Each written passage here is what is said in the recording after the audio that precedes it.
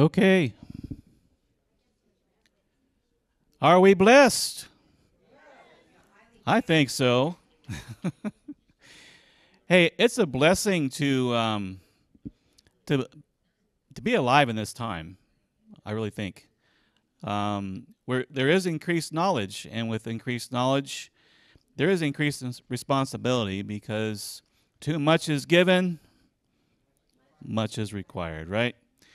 And so we give thanks to the Father that there is a greater level of understanding today. And one of the evidences of that, knowledge is going to be increased. We know Daniel talks about that. Also, knowledge of wickedness is increasing, sadly. But we know greater is he who's in us than he who's in the world. And Brother Miles Jones here just got back from Saudi Arabia and went to the foot of what is off. More and more people are starting to believe this is Mount Sinai, like the Mount Sinai, and has a remarkable story to tell.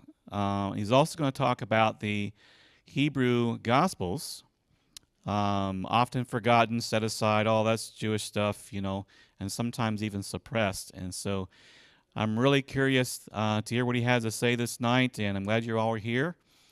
And also I want to mention that he came here. He has not asked for a speaking fee. He's not said anything about expenses or anything, and that tells me he's here for the right reasons. He just wants to get the word out and get that going. And so I encourage you. We have a donation box here when you leave. It does cost money to do this, so if you could help contribute toward his efforts, I'm sure that'd be greatly appreciated. But we're here to draw closer to our Heavenly Father. The knowledge that we are given is here for us to be able to more effectively know how to love, right? The purpose of the law, purpose of the commandment is love from a pure heart, from sincere faith, and we don't want to stray from that and not understanding what we're saying or affirming. And so we're excited to hear his testimony and the knowledge that he has been given, and let's just allow our Heavenly Father to speak to us through His Spirit. And so without further ado, Brother Miles will open us up with a word of prayer and say a few words. I got a video to share after that. All right, I've got to hit the button there. It is really exciting to be here and to get a chance to meet so many of you. We're going to start off with a word of prayer here, if you would. Yehovah, God Almighty, such a privilege and a pleasure to be here to pass on this really fascinating knowledge about the truth of Scripture and the truth of your holy mountain. But I know that if your spirit and your love are not in this arena, then my words are pretty empty. It's like the doctor who can tell you all about your disease but can't cure you. May your spirit fall on this audience and enter into their hearts and judge the truth of the words that I have to offer. Your presence is what will make all the difference in this room. Otherwise, it's just another doctor pontificating up on the platform. So in the name of Yeshua HaMashiach, let your spirit be with us. Amen. Thanks, folks. We're going to start off with some videos from Mount Sinai.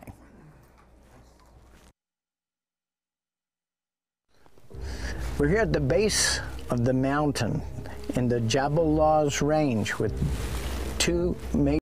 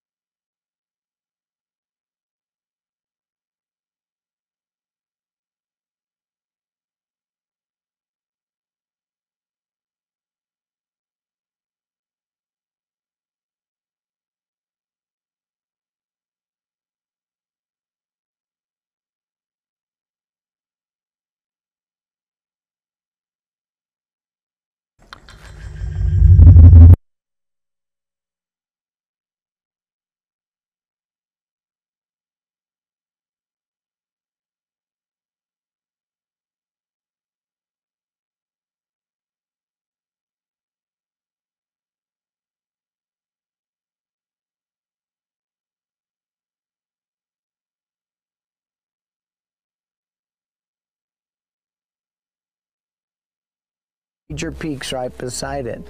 But here we have everything that is stated in Scripture is at the altar that Moses and the Israelites built.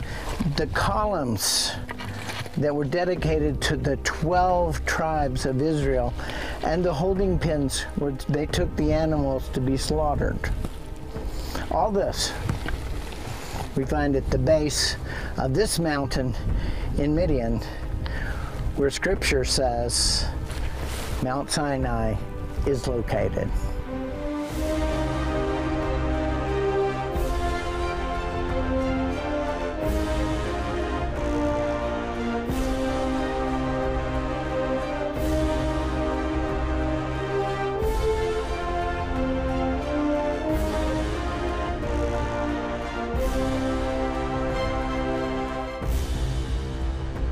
This is the third day of our expedition at Mount Sinai. Yesterday, my beloved Catherine and I decided to marry at Moses' altar.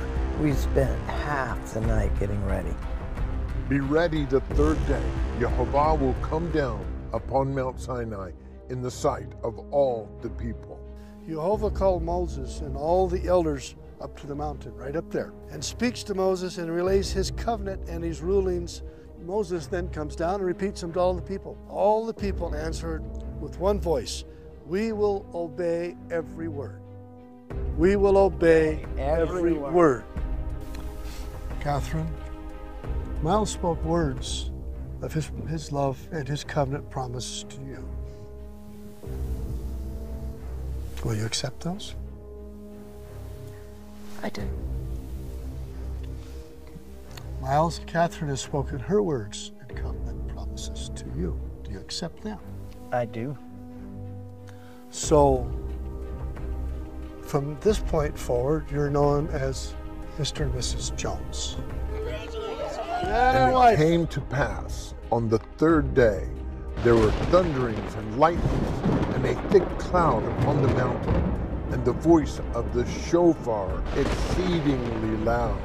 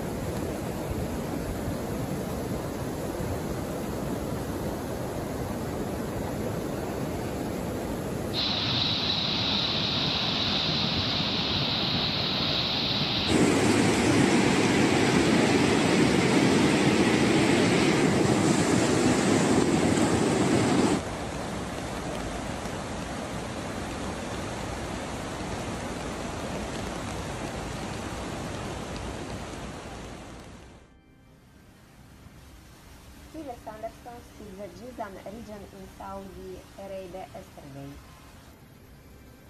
Almost 180 millimeters of rain fell in 3 hours. The amount of rainfall was so high that it led to severe flooding. Many roads were destroyed by water currents. Dozens of cars got stuck in the water. There were no reports of casualties. The National Meteorological Center's warns of thunders that will hit most regions of Saudi Arabia in the coming days. Any warnings from meteorologists who schools were closed to avoid any unpleasant incidents.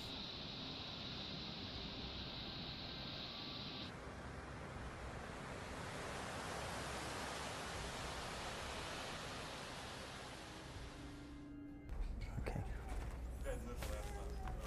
So what did you think of the video? Does that sound like what happened in Exodus 19 on the third day. Well, they didn't mean the third day of our expedition. They meant Tuesday, right? First day is Sunday, second day is Monday, third day is Tuesday. So it was Tuesday. So this ceremony, the ketubah ceremony, has not been done at Mount Sinai at the altar for 3,500 years. So everyone in our group, because they're all from our institute, Benai Emunah Institute, we translate the Hebrew Gospels. We all did a ketubah ceremony, which is a marriage ceremony, where we promised to obey all the commandments of Jehovah, just like they did in the first time that was there. Okay, so the depiction you saw there was not a depiction. All these things happened 6 weeks ago at Mount Sinai right after that ceremony.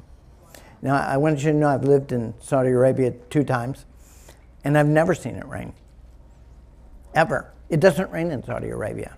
You know, they say maybe once or twice a year, but what you're seeing is maybe a sprinkle of rain. I mean, it's the driest place in the world.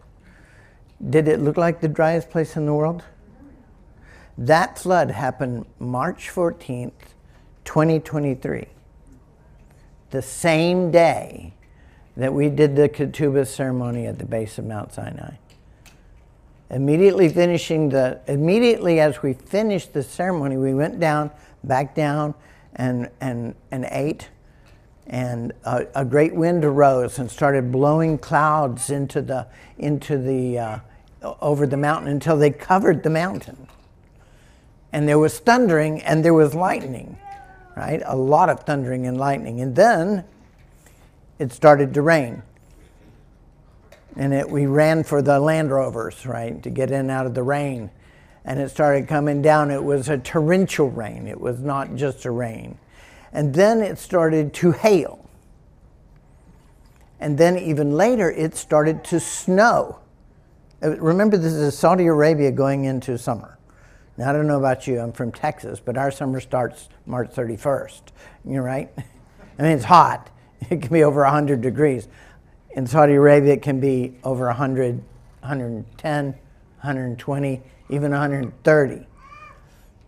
And all of a sudden, you're experiencing a Swedish winter in a Saudi summer. Is that dramatic enough?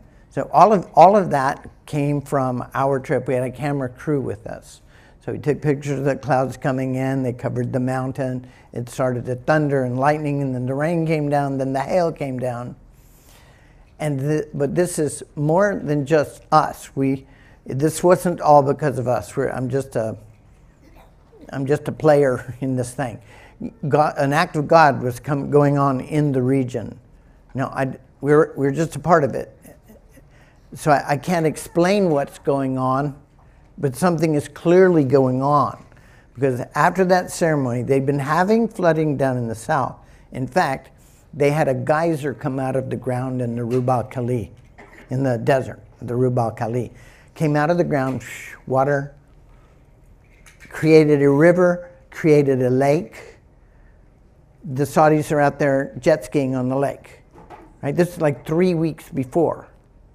Okay, now you've got massive flooding, you've got snowing, and right after we left, I mean, it was flooding already in the streets of Arabia, in the part we were in and the part down south. Then it started to snow, so you had 3 or 4 feet of snow in Saudi Arabian cities. Some of these people have never seen snow, all right? So that's going on, and there was flooding, and this is just in the weeks following this event. The ketubah ceremony. There was snowing, there was floods in Oman, there were floods down in the south and in Yemen, down in the south of Arabia. There were floods in the Negev desert. People died in these floods. They had to get people out of stranded cars that were stranded in the flood. So it was a huge deal, especially for this region of the world. So I'm hoping somebody can explain this to me at the end of this presentation. What's going on over there? But I can tell you one thing, this is not normal weather in Saudi Arabia. Right? And it happened immediately, started happening in the north, in the area where we were, at Mount Sinai. It's called Jebel al-Lawz, but it started happening right after we did the ceremony where all of us took a pledge to Yehovah that we would obey all the commandments, everything that he had said. You know, in the ketubah ceremony in Exodus 19. First time that's happened in 3,500 years. And the way it felt to me at the time was that he took every arrow he had out of his quiver to make sure we know he had heard us. This is the first time a new covenant group, a messianic group, had come to the base of Mount Sinai and made that covenant with him.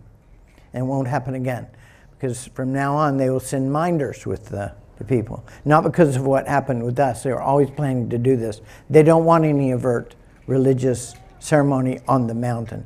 But we crossed the desert to Sinai. It was an expedition. We crossed the desert in our Land Rovers.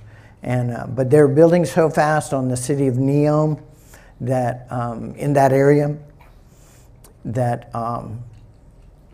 by the time we left 10 days later, we drove out on paved streets, paved roads. So it'll be very easy for people to go now. I'm sure they'll have hotels. And by this time next year, there'll be hotels down on the main road. So there's good and bad about this. You know, more people will get to see Mount Sinai. Yay, right? That's good. Worried about the inscriptions that are there, that we went to document the inscriptions that were at Mount Sinai and the footprints of the Israelites. And hoping nobody goes in there and scoops them all up. And Dead Sea Scrolls, when they came out, you could buy one for $3,000, right? Now a fragment of a page will run for about $250,000. These are 2,000 years older than that. And they are biblical in nature, right? So that was the exciting story of Sinai. And we're going to do... we're going to change gear here and talk about the Hebrew Gospels, all right? And we will end the presentation, and then if you have to go, take your kids home, feed your animals, whatever, you can go, or you can stick around and we'll do question and answer. That work for you? Okay, so I'll give you as much as you can take away. So we're going to talk about the Hebrew Gospels. We're very well known not only for the biblical archaeology work we've done, the historical linguistics. We did, some 10 years ago, I wrote the book on the writing of God, the inscriptions at the base of Mount Sinai that are biblical. They come straight from the pages of Exodus. And then Yehovah had not finished with me. He told me to go to Israel and get the earliest copy of the Gospels in Hebrew. Well, I'd been studying this for a year, and I knew all the experts said, there weren't any Hebrew Gospels. And even if there were, they're gone now. Nothing survived. So it's the nothing survived argument, if they ever existed. So every expert, there was not a single one who said the Hebrew Gospels survived or admitted they were even written. But I went to Israel and I found them. The Polanski Project has a database of all Hebrew Gospels. There's what they call 1,000 years of silence, springing from the 1st century. The Greek church that was being formed was their competition, and the Judaic church wasn't too happy with the Messianics either. So they burned every Hebrew manuscript. They didn't know what they said, they just burned them. Right? The Hebrew Gospels are by far the most forbidden book in the history of humankind. Right? You want books on magic? Go to the Vatican, there's shelf after shelves of them. There's probably a whole building just full of that stuff. Right? You want satanic literature? It's there too. Every library. I have tons of this stuff. You want the Hebrew Gospels?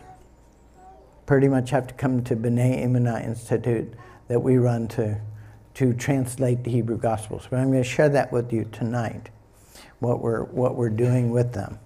So the most important question to ask about the Hebrew Gospels is, are they authentic, right? Every Hebrew manuscript is always called a translation, all right? Translation from the Greek or the Latin, right? So therefore it's not important at all.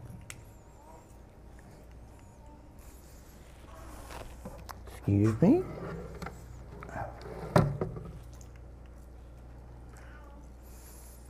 All right, there was another clicker here.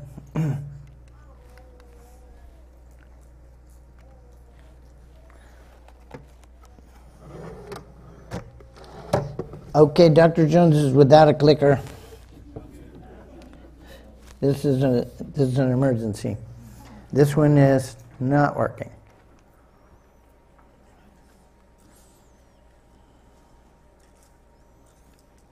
Do you have the other one? Tom, you have the other clicker? All right, so the Hebrew Gospels exist. They survived. I went to Israel. I found the first manuscript, the Hebrew Gospels from Catalonia, which is in Spain. And then I found a second one later on. Well, I knew of it. It's called the Shem Tov manuscript. How many people have heard of that? Okay, good. It was, an examination of them show they come from a single original source, because there's just far too many things about it that are the same. We good now? No. So they come from a single source. I found another one in Europe called the Romant Bible. It's not in Hebrew, but it showed that they had translated the Hebrew Gospels into some of the early European languages. All right? It had all the markers. Is it good now? Okay. All right. So I had 3 of them, 3 manuscripts sitting on my study in Texas.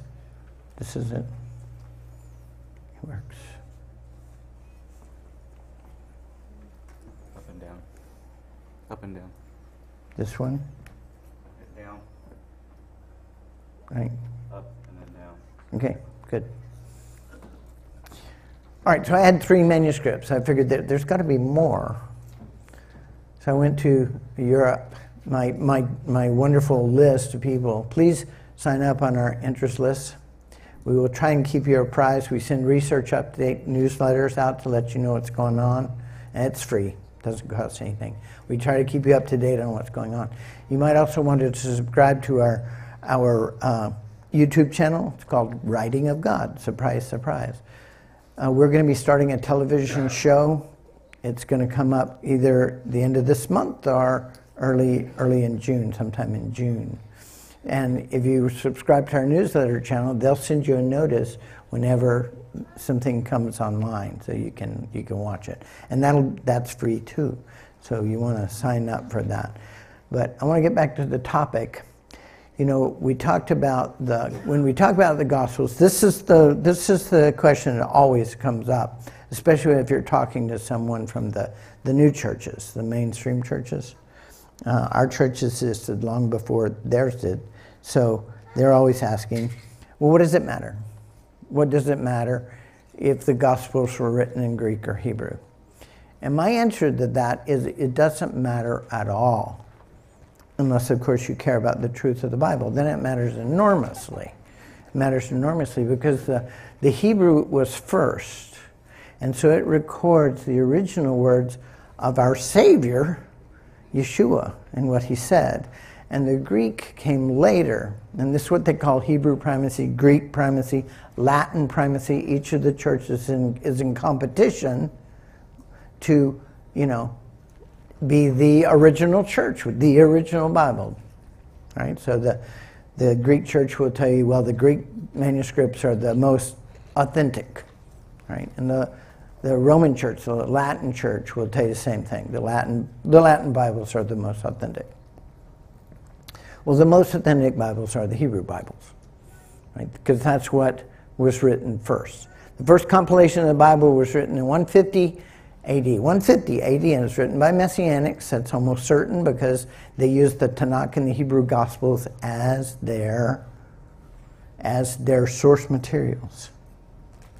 Right? The Greek was out there by that time. The Greek books of the New Testament were out there. All right, but they recorded it from the Hebrew. It's called the Itala Bible. Then about 150 years later, in 290, Lucian of Antioch, who also was a Messianic, wrote a compilation in Greek. using the Itala and the Hebrew Gospels and the Greek, the Hebrew Gospels that were still out there. They're still extant. So you have these two great compilations of the Bible, which you probably have never heard of, because the spin that's put on it is that the Catholic Bibles that came out in the next century were the earliest Bibles, the original Bibles, the original compilation of the Bibles. Not so. You have two basically competing streams of manuscripts going down through the century to this very day. And we have them. Okay, once I started talking about it on the news, I think libraries, partially because of our work, libraries started realizing, well, maybe these manuscripts we have are not all translations from Greek or Latin. Maybe they're really important. So they, as I predicted, they started blossoming like flowers in the spring. We now have 85 manuscripts of the Hebrew Gospels. 6 of them are complete compilations. We have authenticated some as coming from a first century source. And the first thing we're going to do is answer that question. Is it just a translation, or does it have the markers of the Hebrew Gospels? Having translated the original manuscript and compared it to what comes down to us, I know what the markers of the Hebrew Gospel are, and I'm going to share those with you in the manuscripts themselves. I'm going to tell you a story about Sukkot, 30 AD, okay, from the Hebrew Gospels. Does that sound like a good plan? Okay, so you have this competing manuscript tradition from the Hebrew translated into the early European languages. Isn't this amazing? All of this is stuff that, they don't want to see. The power of Greek primacy of the Bible is taught in every seminary. Every seminary pounds it into you. It's an article of faith that the Bible was originally written in Greek. I don't know about you, but I don't care. If it was originally written in Hebrew, I want the truth. I want the earliest, most original manuscript. And if that manuscript is in Greek, well, it's in Greek. I want that original, earliest manuscript to study. You with me on this? I want the truth.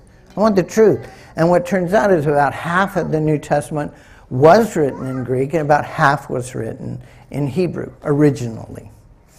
But of the ones that were written in Greek were very early on translated into Hebrew.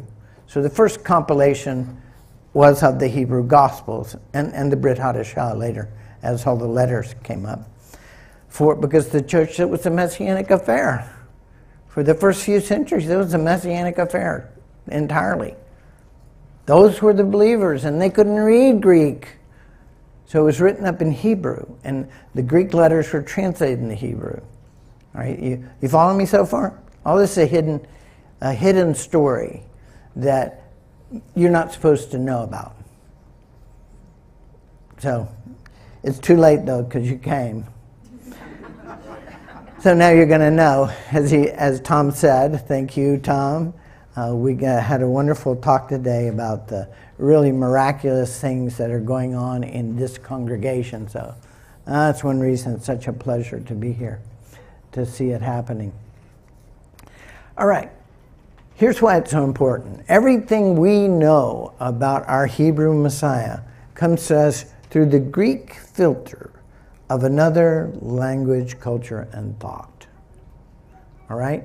When you go back to the Hebrew, a whole new perspective is unveiled. Okay? That's not the only thing. There are some things that have been changed in the Greek scriptures. It's not that hard to understand. This is not heresy to say. But if something appears in the 4th century manuscripts, wasn't there before, it was added in the 4th century. Okay, and so, I mean, it's just a matter of historical fact. But, you're not going to get anybody that's going to sort of step outside of the box of Greek primacy. The Hebrew Gospel of Matthew was the original gospel. How do we know that? All the early church fathers said it was.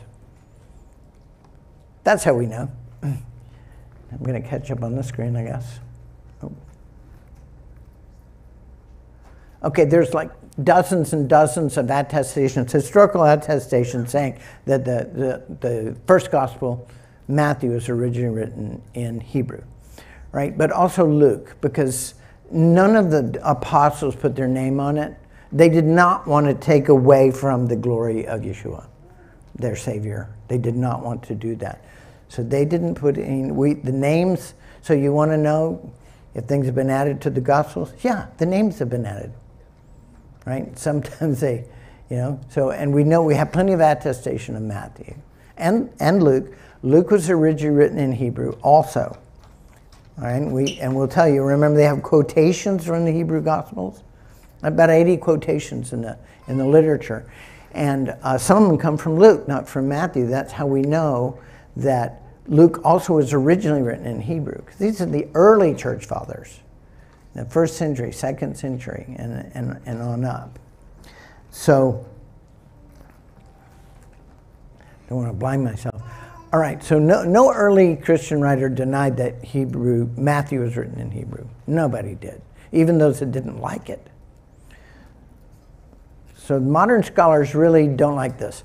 They're totally different. Fast forward 2,000 years, modern scholarship, which we know, does anyone have any doubt that the universities have been secularized and are anti-religious? Nobody? Okay, good. That's good. Well, so have the seminaries. Yeah. Well, in my way of thinking, all right. They don't. Many of the seminaries do not believe that the Exodus actually happened. For example, they certainly don't believe that the Gospels are originally written in Hebrew. So that's kind of a secularization process going on. Well, where did they get their archaeological knowledge? From the universities, right? So that's what they tend to teach in seminary.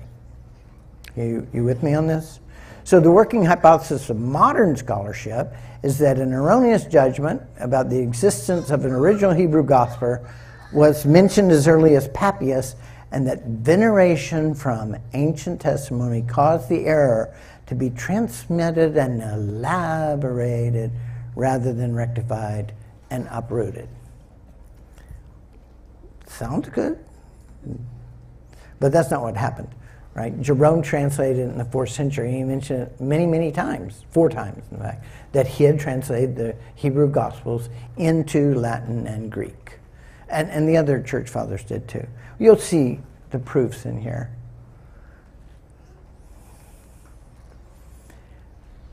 When they surrounded the Messianic community, and it's written in Luke, right? It's when the Roman armies of Vespasian and his son, Titus. Titus, by the way, was Vespasian's son, and he was destined to become Caesar himself, but he commanded the armies that surrounded Jerusalem. In Daniel, he's called the prince. So in case you read Daniel, when it prophesies about the prince surrounding Jerusalem, that's Titus. Okay, when he surrounded them, then it says, I will send an angel to you to warn you and flee. So why did the Romans let them out? Because that's less people to man the walls when they attack, right? So they let people go. They let people run off, right? So they left and they fled to Jordan, to Pella. And then later many of them went on to Spain, it's called Sepharad in the Bible, which had the largest population of Jews and Messianics outside of Israel. And some came back to Israel, Jerusalem in particular, after things had quieted down. Some stayed in Pella, all right? This is the Messianic church we're talking about, our forebears, yes? You with me? So this is the story you're seeing here from the Hebrew Gospels. So all the text you're seeing over here is from the Hebrew Gospels, in particular the Hebrew Gospels from Catalonia. Like I said, there's 85. This is what has really slowed us down, because people always they want it out now, and I do too, but you've got 85 manuscripts, you've got to kind of sort through them, and we will have them all translated and archived for people to read. But basically we have to be, it gives us a lot of material, enough to be able to get back to the original text of the Word, because some places it'll be obscured or changed or not written. Other places it will be, but we have enough knowledge to know how to put it back together into a single piece with all the oldest parts intact. So we can do that, but it's quite a job. So please consider supporting us. In 1971, excavators of the Church of the Holy Sepulchre broke through a wall and discovered a room dated to the early 2nd century when the Messianic Church was still predominant, but was being forced to immigrate. They discovered a red and black drawing of a sailing vessel with the inscription, Domine Ivimus, Latin for Lord, we went. Where did they go? They went across the sea to Sepharad, the New Jerusalem, where the largest community of Jews and Messianics lived, a refuge for immigrants from a century and a half of Roman war against Israel. By the way, there were many revolts by the by the Israelites against Rome. And the Roman policy was to go into the country and crucify people at random by the hundreds, by the thousands, until the revolution stopped. They killed 1.5 million people over a century and a half, according to the records that we have. They killed as many Israelites proportional to the world population as were killed in the Holocaust. Approximately 1 out of 3. But somehow they gave themselves a pass when it came to the Gospels. In 1492, Columbus sailed the ocean blue, right? All Jews were forced to leave in 1492. They finally kicked the rest of the Muslims out of Spain. They had invaded in the 8th century and hung on for that many years, for like 7 or 8 centuries. So they finally kicked the last of them out at Granada, and then they expelled all the Jews. And the last day of the expulsion, when they had to leave, Columbus ships left, full of fleeing Jews and Messianics, Israelites, Hebrews, and Messianics. The Messianics were fleeing the Inquisition. They were believers, but the church, they were not. They had created a church of their own, many of them. There were about 500,000 Hebrews living in Spain in the Middle Ages, and more than half of them converted to Christianity.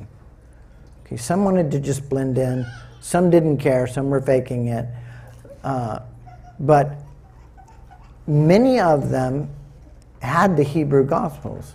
He said, this is a Hebrew story. It's a Hebrew God. It's a Hebrew Savior, right?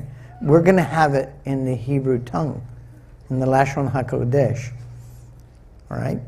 So we're going to teach our children from the Bible. We're going to continue to honor the feast days and the Sabbath day, right? And we're going to have yeshivas in our schools to teach them, right? Did you know the Messianics initiated the bar mitzvah? Based on the chapter in Luke, or the passages in Luke where Yeshua was stranded at the temple, and they came back 3 days later, and he's sitting there, and all of the rabbis are amazed at his knowledge of the word and his understanding of it. That was the first bar mitzvah, or bat mitzvah for ladies. But it is the time when a young man or woman becomes an accepted adult in the congregation.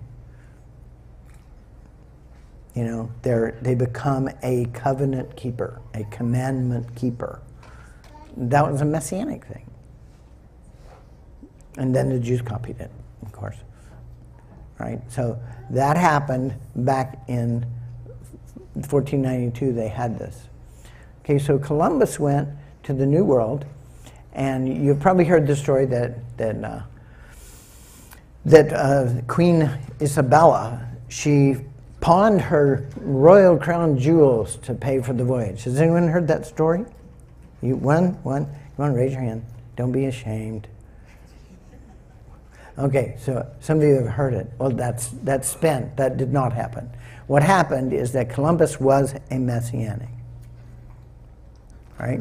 We know this. I'm not going to go into the whole proof, but I have written it in my books. You know, he spoke Hebrew. He did not come from Italy. He didn't speak Italian. He did not come from Italy. His sons recited a Kaddish prayer at his deathbed. He burned his family records, so they wouldn't find out of his Hebrew background, because they were burning people at the stake. This is at the height of the Inquisition. The Inquisition lasted for 350 years, but the worst parts of it were at the beginning, where they would burn thousands, tens of thousands every year. So they're trying to destroy them. Right? This was not the Roman Church going on here, was it? So many people had converted that they left synagogues empty. So they gave them the synagogues to use as their church. They didn't really want them in their church, right? So they gave them the synagogues to use. So many rabbis converted that they made them priests. They had messianic bishops, messianic priests, messianic congregations meeting in synagogues. This is not the Roman Church, is it? Right? And they were worshiping the Sabbath day. They were worshiping the festivals. They had the Holy Book in Hebrew. They had the Hebrew Gospels were extant. They were out there at that time. We know that. In fact, that's what you'll be seeing on these pages. The Hebrew Gospels from Catalonia in Spain. So the Spanish Inquisition was initiated to burn the Messianics, to crush the resurgent Messianic Church. There you have it. So during 1492 and the 2 years following, they had the blood moons appear 2 years in a row on Passover and Sukkot, 2 years in a row. That's happened 3 times this century, right? Every time it's been during a time when the great, great peril for the Hebrews, right? And this point it was the expulsion from Spain. There's many of them were killed or robbed or destroyed or had their lives destroyed. And the Inquisition was a part of that. There would be no other tetrad of blood moons like that until this century, almost 5 centuries later. Well, more than 5 centuries later. Okay, so it's pretty significant. But during this time of trouble, they had the Hebrew Gospels that they used, to get them through this crisis, these Messianics that were fleeing. So Jews were fleeing the expulsion, Messianics were fleeing the Inquisition. The Hebrew Gospels were used by them during those dark days. They later ended up in the Vatican Library, but they were bound beneath another Hebrew manuscript called the Tales of Sindabar.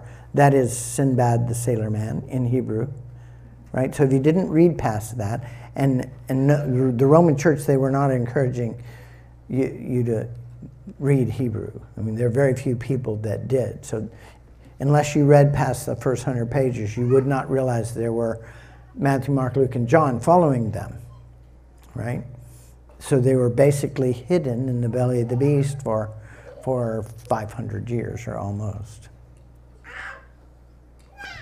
So by the hand of, this was really a well-known method of hiding a manuscript that you were afraid was going to be destroyed. And so from the Vatican, they were not discovered until 1939. They published a catalog that had the name of it, but it didn't have, not as the Gospels, as the Tales of Sindabar.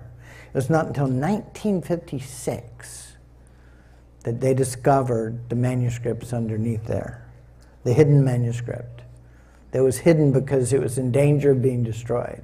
The Hebrew Gospels existed that long without being discovered. What happened before 1956? Well, the Holocaust happened.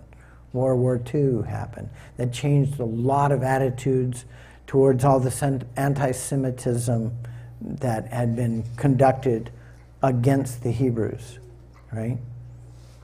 So there was some real attitude changes went on, and one of them was to realize that these Hebrew manuscripts that they held were a precious treasure, not something they should hide away. So this is significant stuff upon the condition that you need to remember that when they did, the early Greek church of Constantine in the 4th century had declared Now this is historical fact, but nobody's gonna talk this from the pulpit. They declared the Messianic church, they divorced themselves from Judaism. They're creating a new religion, divorced from Judaism. You know, if you wear your hat in church, we're going to take ours off. If you have church on Saturday, we're going to have church on Sunday. You know, they were distinguishing it from the other one. This new church, and it was an anti-Semitic church, is what it was. They declared the church of Yeshua HaMashiach to be heretic. The Messianic church of the time. It's still very, very strong at this time, 4th century. For like 7 centuries from the time of Yeshua, the Hebrew church was the core pillar of the expanding church. Mostly out of Antioch, since they pretty much leveled Israel. So, although this is historical fact, I suspect you've never heard of it. Am I right? Because nobody's going to tell you that from the pulpit. Oh yeah, by the way, we declared the Church of Jesus Christ to be heretic, and then we proceeded to burn them and their scriptures. Nobody's going to tell you that from the pulpit. But this is an apostasy. And it explains why there were so many pogroms and inquisitions and crusades, and even the Holocaust were a part of this. Because sin not repented is going to repeat and repeat and repeat. Yeah? And there is no corporate exception for sin. Just because you're a church and you didn't do those things that happened back there doesn't mean that you're not carrying any burden of sin. If you're still carrying on some of those attitudes and trying to cover up the actions that happened. See what I'm saying? So there's still, and if you split from the old Roman church or the Greek church or whatever, that doesn't absolve you unless you split for that reason. Said, no, we're leaving this church. You declared Jesus Christ to be heretic. You declared Yeshua HaMashiach to be heretic. So this apostasy has gone on for a long time. So on that condition, they need to repent of it. And they're kind of stumbling their way to it. Pope Francis went and he did repent to the Waldensians in northern Italy. I mentioned there's two streams of manuscripts. The Waldensians were Messianic in northern Italy. They actually left Rome because of persecution. They're never a part of the Roman Church, and they moved up to the north. And they established the Italic See. Remember, the Italic was their Bible? You know, the oldest compilation of the Bible from 150, right? And they were called the Italic See. A see is a seat of church government. So for 2,000 years, there's been the Roman See in the south and the Waldensian See, the Italic See, in the north. And you probably have never heard of that either. Am I right? They still exist. They're still very strong in the north of Italy, the Waldensians, and they are Messianic. They're not getting any press. You know how that works. You know, you never acknowledge it in history books. The history books are written by the predominant church. So the Hebrew Gospels in Spain. So you got all this going on, and it's just sort of the official story is this: they were declared heretic in the 4th century, and they disappeared by the 5th century. All the believers, all the followers of Yeshua HaMashiach, when they were told they were heretic, they just went away like good little boys and girls. Does that sound right to you? No, they did not go away. You know, they did have to flee often, but they continued to evangelize widely under fierce oppression throughout all those 2,000 years. And their history has never been told until now. We have it. In fact, there was so much documentation of it, I had to write it in 2 volumes, not 1. So that's Sons of Zion versus Sons of Greece, Volume 1, and Messianic Church Arising, Volume 2. So it tells the story all the way to the present time, the survival of the Messianic Church throughout that time. So the thing that Tom talked to me about earlier was we need to realize, why does this matter to us? I mean, I think it's fascinating knowledge. I hope you're enjoying it. Amen. All right. But how does that change us, on a day-to-day basis? Well, I can tell you this, and I bet most of you have had a similar experience. When I came out of the mainstream church, I knew I was not supposed to be there anymore, but I didn't know where I was supposed to be. I know I was looking for Hebraic roots, right? But I didn't know of anybody who did this, and certainly not in my town at the time.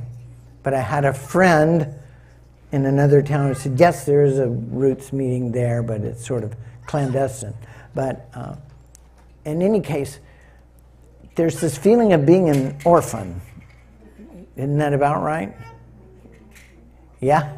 I had a yes in the back. Anybody else feel kind of like an orphan when you first start out? You didn't know exactly what you're supposed to be doing. You know you're not supposed to be doing that, but you're not exactly sure what you are supposed to be doing. Okay? Now, we're here now in the epicenter of the Messianic movement. Thank you, Yehovah. Thank you. This is really fabulous. So this history of the Messianic Church, I think, is really important to us. We are not orphans. We are the original church. In fact, Yeshua and his Father, our church goes back to creation. Right? It goes back to creation. It was the original church, and it survived all of that time and all of that oppression. Right? And it is still here today. Hallelujah. Let me hear it. Let me hear an amen. That is good, isn't it? We have had a long history of surviving through oppression and keeping the received text of the Bible alive. The reformers came to the Waldensians in Geneva and created the Reformation Bibles from the texts that they had kept alive. And they wrote them, they translated them into the vernacular languages, the common languages of the peoples in Europe. Because before, they wanted a monopoly on the word, so it could only be written in Latin, right? And within 30 years, 2/3 of Europe became Protestant, which was a good and noble thing. They stopped short, but what happened was a good and noble thing. Because it still kind of warmed over Roman church stuff. Anyway, never changed back to the Sabbath, never reinstituted the feast days. So, the Hebrew Gospels in medieval Spain existed. They were translated into the Catalan Gospels, the Shem Tov Hebrew manuscript that we talked about, and then they were translated back into the Hebrew Gospels from Catalan.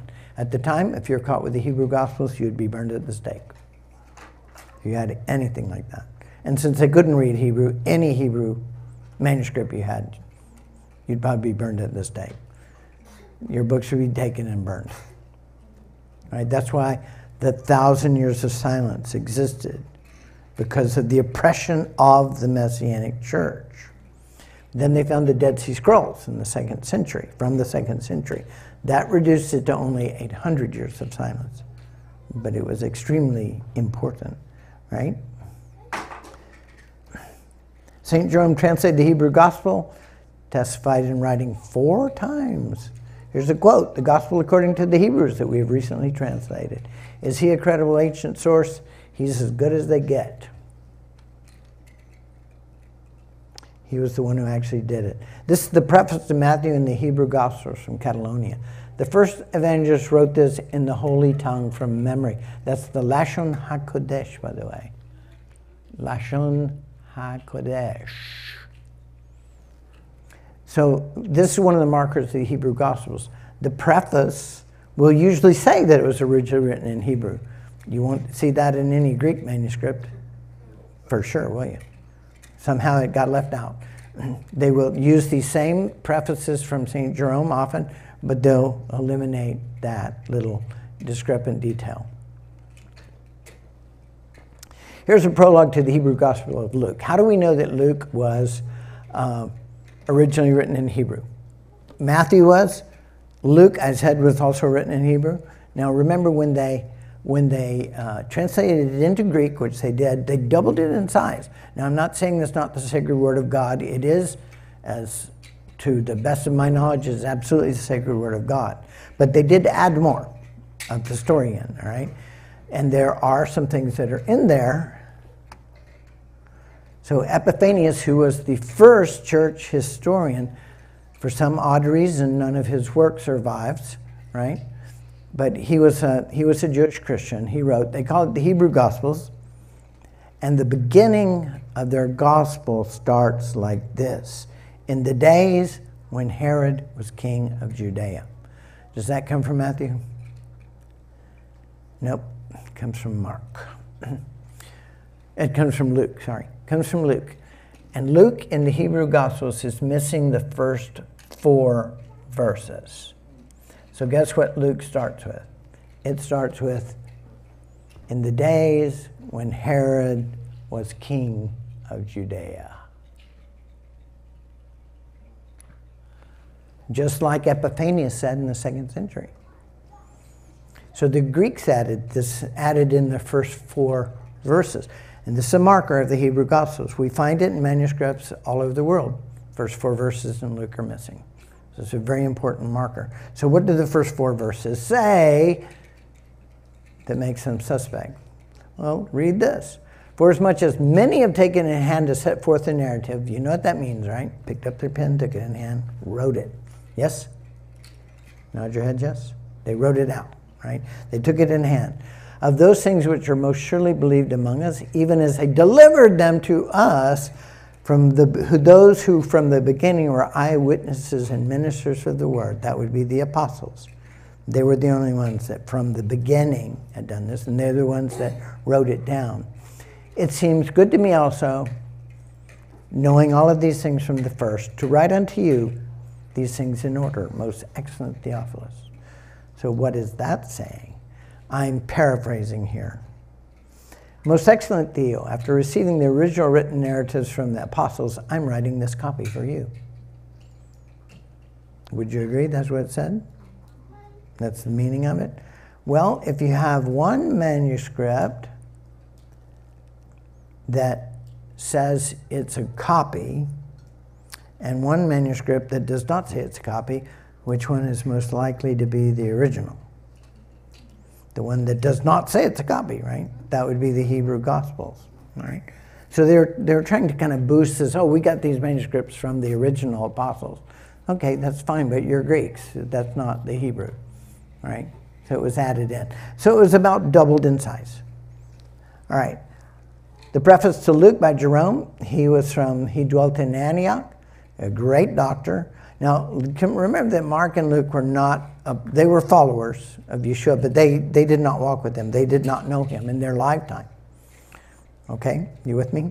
I used to think, well, they're all apostles, Matthew, Mark, Luke, and John. Mark and Luke never knew him, but they did know the apostles, so they got the information secondhand. It, too, is the sacred word of God, but it is secondhand.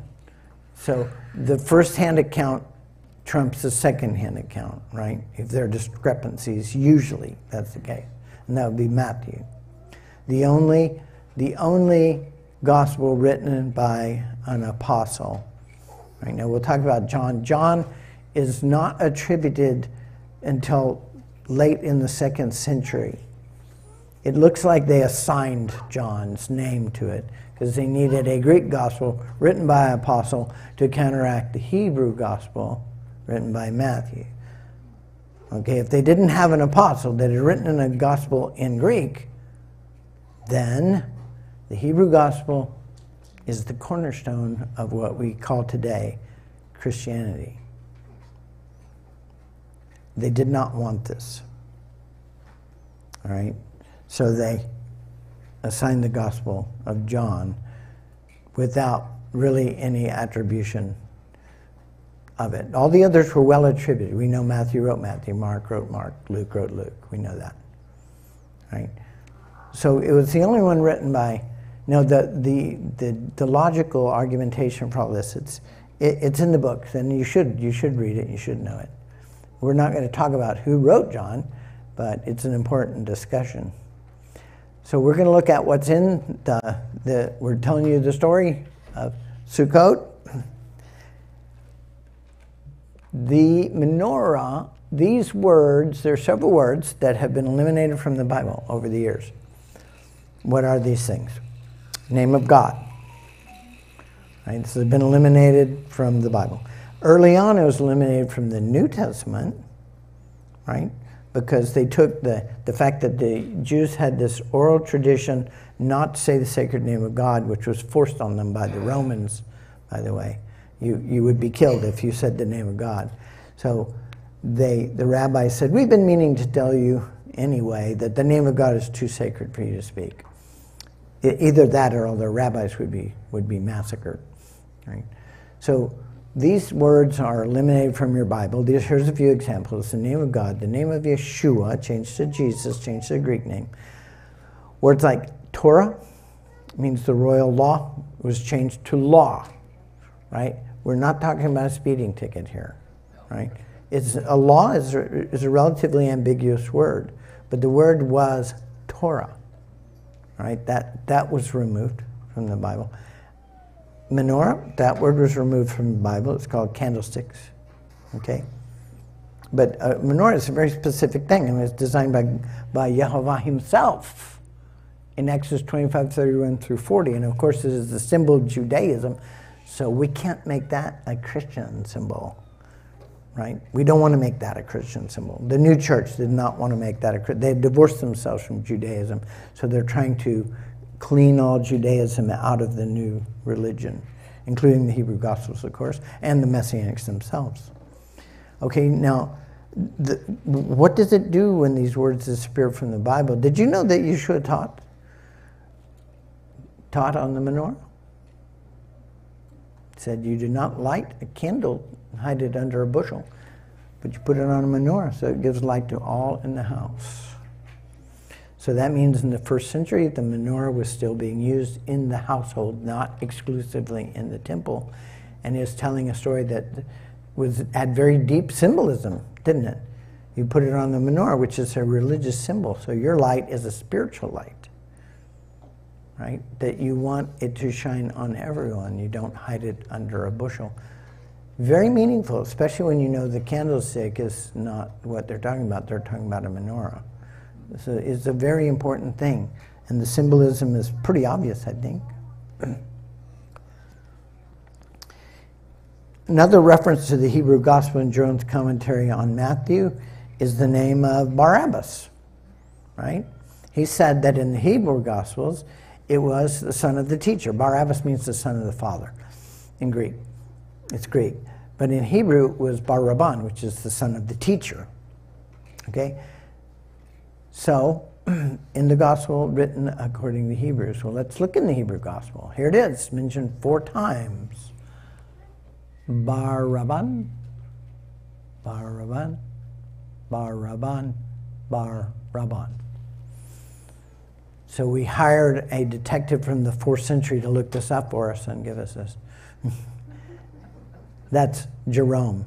So that's what you have to do. You have to go back and find a witness to what was in the Hebrew Gospel, then see if it's in the Hebrew Gospel. But that's one correlation. It's pretty good, right? Right? Jerome said Barabbas was called Baraban in the Hebrew Gospel. We look in the Hebrew Gospel, he's called Baraban. Well, it wouldn't be that way if it was a translation from the Greek, would it? It wouldn't be that way at all. Yes? You with me? Okay, but that's one correlation. That can be a coincidence. Multiple correlations, then you have a pattern, right? Anyone can dismiss one correlation. So what do we need to establish the authenticity of the Hebrew Gospels, in particular from Catalonia, which were the first ones that we looked at? But they gave us the markers that we've used on all the others. What would be perfect? How about this? A citation from a credible ancient source as to events or quotations in the Hebrew Gospels that are not in the Greek. Yeah? Like St. Jerome in that last example. Okay? Multiple citations of it would be better. Yes? More than just one person saying it. If we had several people that were saying it, that would be better. Independent historical confirmation. Somebody who's not religious who's writing outside of that forum. Or somebody who's not Christian. Somebody who's not Messianic, whatever. Somebody who's writing outside of that forum. And of course, you've got to have confirmation of that difference in the Hebrew Gospels that have survived today. Does that make sense? That's good. That's good. A good way to authenticate the manuscript. Yes. Okay, that's pretty good, right? That's kind of ideal. All right, let's look at one. The breaking of the lintel in the inner temple. In 3 instances, Jerome preserves evidence of a tradition in the early church. He's 4th century, but he's talking about 1st century here, which says that it was the breaking of the lintel stone in the Holy of Holies that was recorded, like when the crucifixion of Yeshua. There was an earthquake. You remember that part? Okay, so he says, in the Hebrew Gospels, it was not the veil that was torn. It was the huge lintel stone above the veil that cracked and fell. All right? So then, when I read this, Yehovah took me by the hand and said, now come over here to the Hebrew Gospels and look up those 3 verses. So I looked up those 3 verses. Every one of them spoke of the stones of the temple being broken. No mention of the veil. But remember what was hanging underneath the lintel stone. The veil was, right? So if the huge lintel stone cracked in half and fell, it's going to tear the veil. It's going to tear the veil in half. You see? So it's really not a contradiction. It is just a different perspective. The Greeks were using that as a theological point that the Holy of Holies has been wide open to them now. They can have direct communication with Yehovah. They did not have to go through a Hebrew priest to get it. You with me? All right.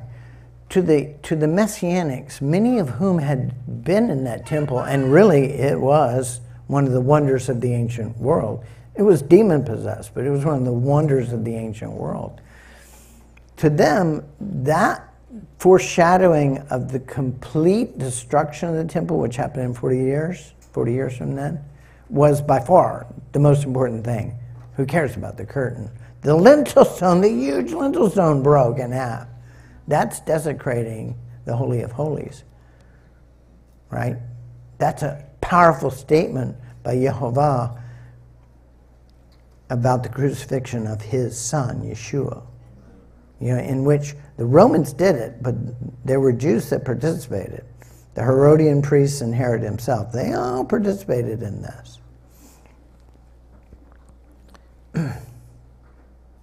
All right, so let's look at these. Matthew 27:51. Now, in the King James, which is basically these days, it's just a straight translation from the Latin Vulgate. Okay? All right, it says, behold, the veil of the temple was rent in 2 in the Hebrew Gospels, and here the temple was broken on both sides, up and down.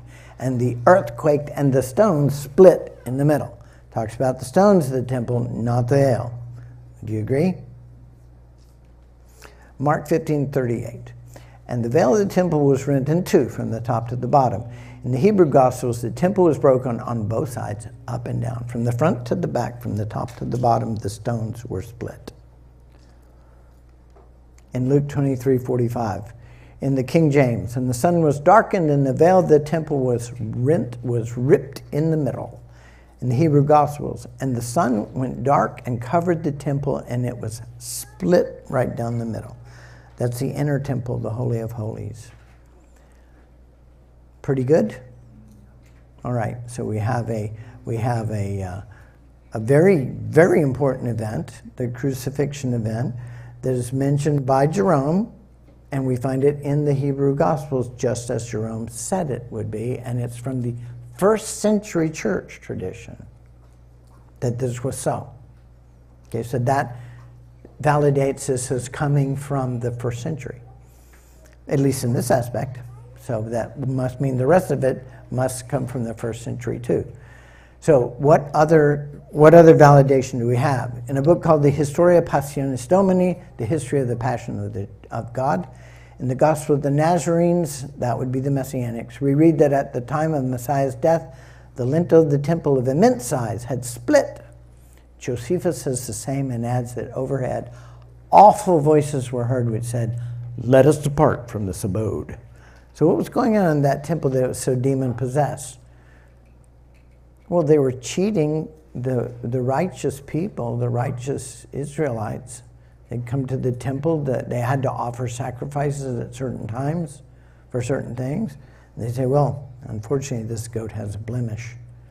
However, for a small fee, we will accept this goat as a down payment, and we will sell you a goat that is without blemish.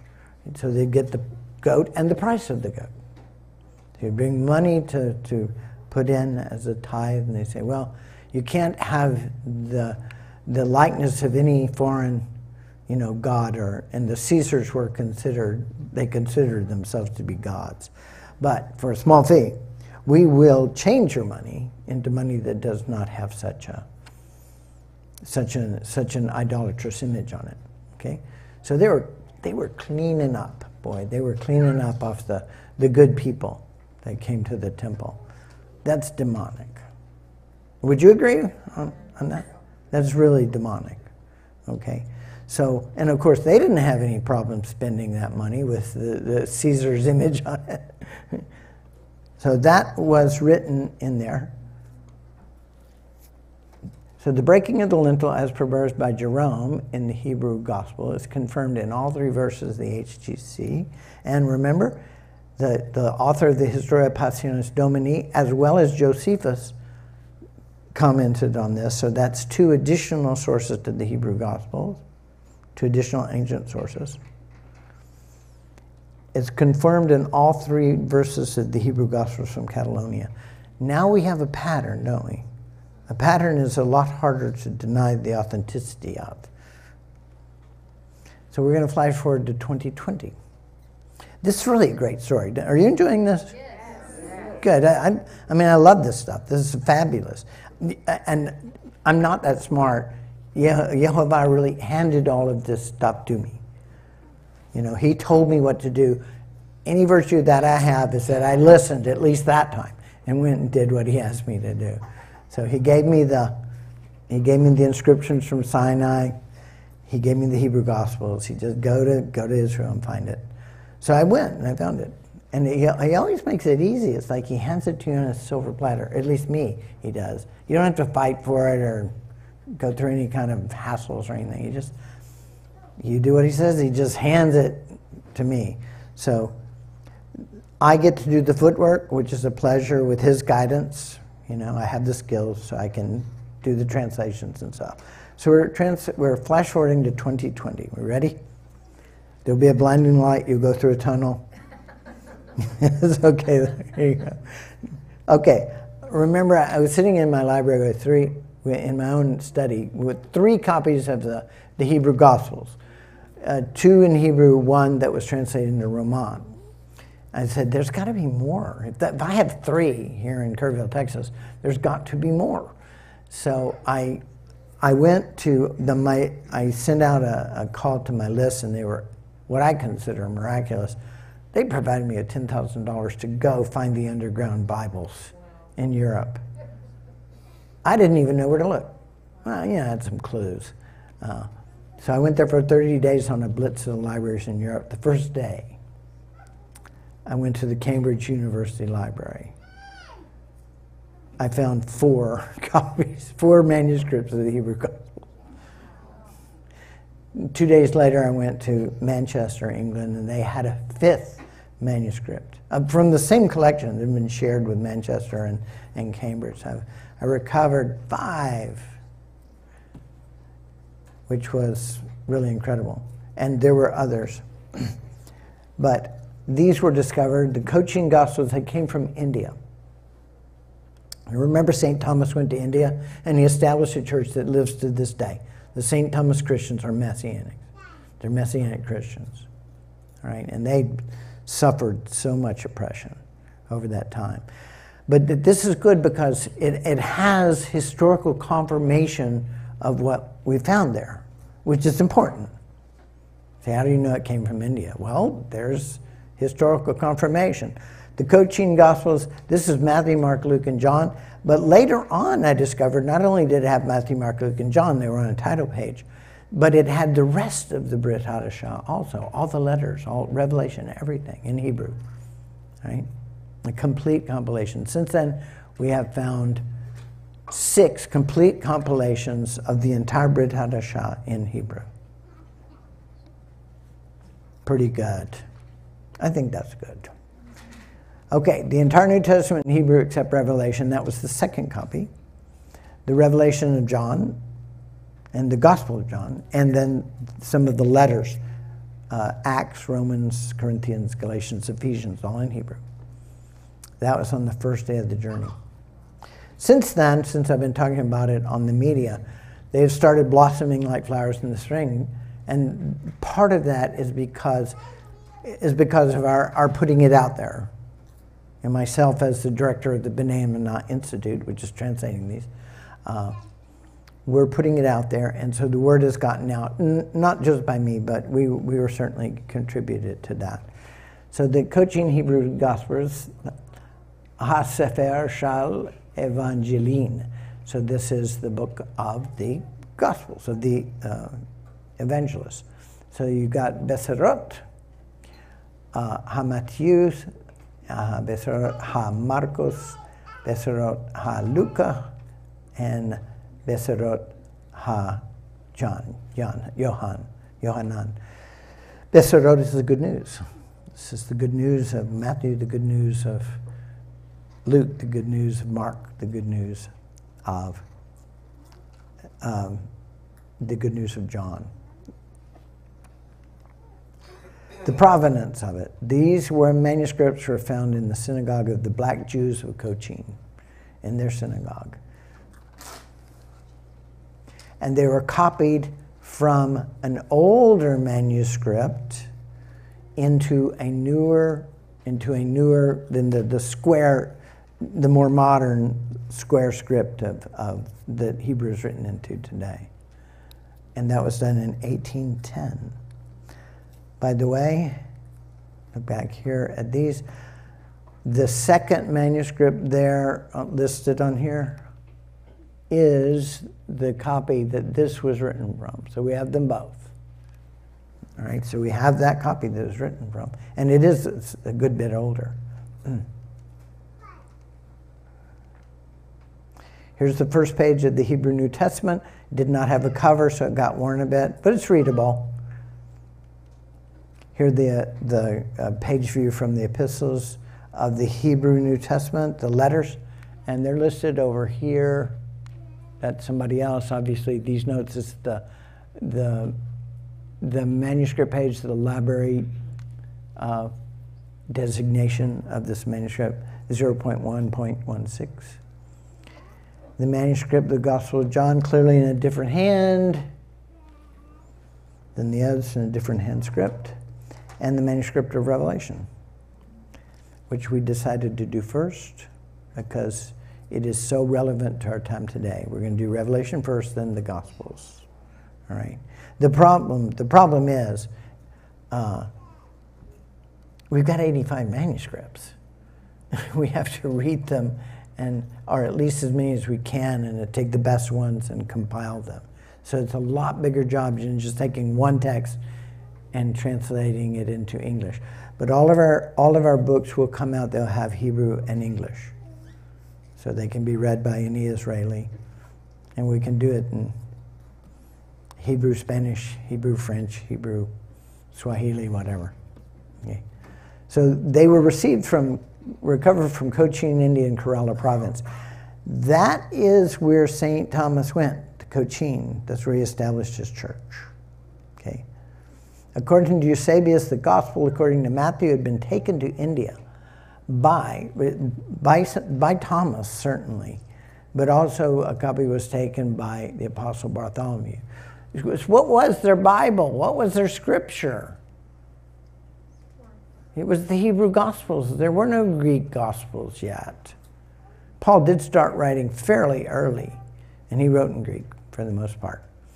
But what they had was the Tanakh and the Hebrew Gospels. That's what they had, and that's what they carried. They evangelized the whole world with the Hebrew books, with the Hebrew Tanakh, the Old Testament, and the Hebrew Gospels. All right, so I'm going to go back here. All right, so he preserved there that book until the visit of Pantanaeus. Now, this is in the 2nd century. And Pantanaeus, he came from Alexandria, and he took a copy of Hebrew Matthew back with him on his return to Alexandria. There it was available in the time of Origen, who made a comparison of all the Old Testament, but he had the work of the Hebrew Gospels to use in that study, in his hexapla, comparison of all the Hebrew and Greek Gospels extant at the time. Okay, so all these people are talking about these Gospels that we have. You see how that adds strength to it? The ancients said these manuscripts were there, and we have them. So if you're going to say they're whatever, just a translation from the Greek, you got a lot to explain. Now, back to the authentication of the Hebrew Gospels, our regularly scheduled programming. Okay, so what do these say? We just authenticated the Hebrew Gospels from Catalonia as coming from a 1st century source because of these 3 verses in Matthew, Mark, and Luke, which talk about the lintel stone being split rather than the veil. So what does it say in the Cochin Gospels? This is what it says. In the translation of the Cochin Gospel of Matthew 27:51, and suddenly the face of the entry of the temple was split in 2. That would be the big stone over the top, the lintel stone, was split in 2 from the beginning until the end, and the earth shook and the heavens were hidden. That sounds like the stone being split, doesn't it? Mark 15:38, and the entry to the temple cracked after the start of the quake. Luke 23:45, it was dark and split the entry of the temple right down the middle. 2 manuscripts separated by 2,000 years and 5,000 miles, and they say the same thing. How do you like them apples? Is that good? Puts a lock on the authenticity of the Hebrew Gospels, if it's true, of course. Now, it is a big deal, but do we have any other evidence that this is what happened? Well, that same question applies to all the other phenomena that around the crucifixion, right? The darkness over the temple, right? The earthquake. Were all of those things, any of those things, the tearing of the veil as well, were any of those things reported, right, by other people at the time? Well,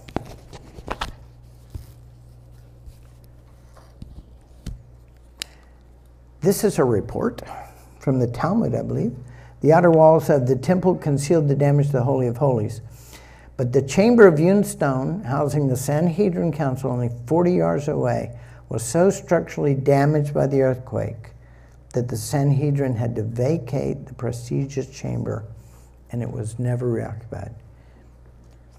That was in the same earthquake, right? Remember what I said. Chamber of hewn stone, 40 yards away from the Holy of Holies, was so structurally damaged that they couldn't use it anymore because it's likely to fall any minute. With me? So they moved. So this is the quote from the Talmud. From 40 years before the destruction of Jerusalem temple, the Sanhedrin was removed from the chamber of hewn stones in the temple and reconvened in the marketplace. Very prestigious, the marketplace. So the Talmud tells us when the Sanhedrin ceased to judge capital offenses, that was in the time of Yeshua's ministry. They moved from the chamber of hewn stones to the marketplace. 40 years before the destruction of the Jerusalem temple was the most momentous year in history. That was the one-year ministry of Yeshua. The temple was destroyed on the 9th of Aviv in 70 AD by Titus, later become Caesar, in putting down a rebellion. The month of Aviv, Nisan, in the new calendar is the month of Passover. That year, from Passover 30 AD to Passover 31 AD, encompassed Yeshua the Messiah's one-year ministry and his crucifixion. I know you've heard it's 3.5 years, but that was invented by Eusebius in the 4th century. The year of Messiah's crucifixion was the very year of the crucifixion that the Jews were denied the right to perform capital punishment. Because, of course, anybody that opposed them, they would just kill them, right? You know, churches as well as governments, they always tend to go toward totalitarianism. They want more power. Okay, I know I hate to think that about the churches, but unfortunately history proves me wrong. Churches as well as governments, they want more power. That's not about salvation in many of the periods of time in the churches of all kinds. It's about power. Look, there have been saintly leaders of every church. Really saintly leaders.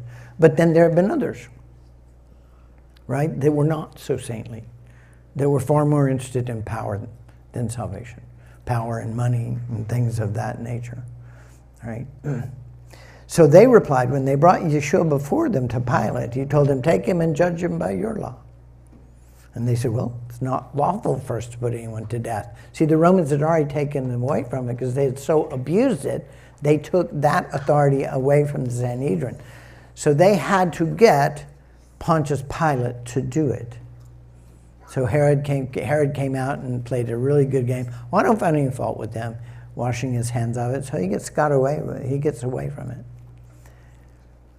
So according to Luke 22:66, the daybreak trial where Yeshua was condemned to death for blasphemy, for claiming to be the Son of God, took place in the Sanhedrin council chamber of the temple. It was the last judgment they would ever render there. According to the record, the judgment made by the official Sanhedrin against Jesus within the chamber of hewn stone was the last judgment ever given by the official Sanhedrin. They were majestic chambers too. Jehovah himself gave testimony to Yeshua as the Son of God by covering the temple in darkness, causing an earthquake to break the stones, cracking the walls of the inner temple, the Holy of Holies, splitting the lintel, rending the veil in two, desecrating the Holy of Holies forever, and rendering the Sanhedrin chamber unusable. As for the Sanhedrin, from that day forward, they deliberated over the law in the marketplace, to the smell of manure and the bleating of sheep. Serves them right. They never were able to reoccupy it. And in 40 years after his execution, it was completely destroyed. So this was a foreshadowing of that event that was going to happen. Yeshua himself prophesied that, as did Daniel. The apostles were showing him the temple, and they were all excited. I mean, it was an awesome structure. There's no doubt about that. I mean, it was inlaid with gold on the inside. I mean, it was incredible, right? Yeshua was not impressed with the building. Can you believe that? He was not impressed with the building. We should take him down to the Hyatt Regency in Springfield or something. Wow, it's got that big lobby, huge lobby, and a stream flowing through it. He'd be impressed with that, right? No, Yeshua was not impressed with the building, no matter how majestic. What did he say? You probably all know this. See that? Not one stone is going to be left upon another. It's temporary. Whatever we build is temporary. Only his Father, Jehovah, is eternal. That's what changes our lives. Not this presentation, but our opening ourselves up to the Spirit. You know, he said that. And 40 years later, the Romans burnt the temple. What happened to all that gold plate? It melted, and it ran between the stones. And the scavengers literally pulled every rock away from every other to scavenge the gold that had melted and gone down the cracks. Awesome, huh? That was Yeshua's call. The destruction was total, exactly 40 years later.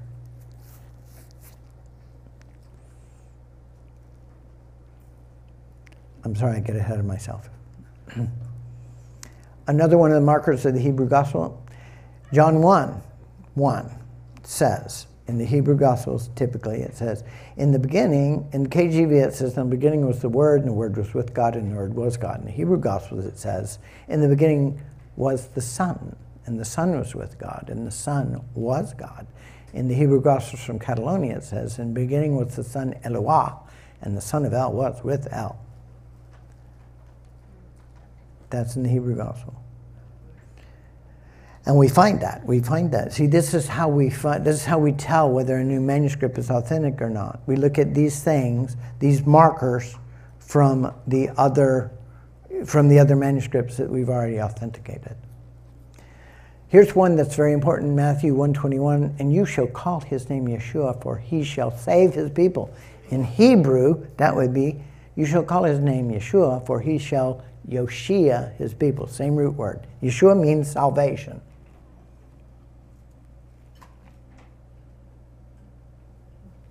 So this is what is called, it's called paranomosia. It's often called Hebrew word puns, but it's not meant to be funny. It's meant to be memorable. It's meant to rhyme. It's internal rhyme. It's meant to be memorable. Usually it's lost in translation, right? So if you've got it in the Hebrew, you know it's authentic, right? You with me on that?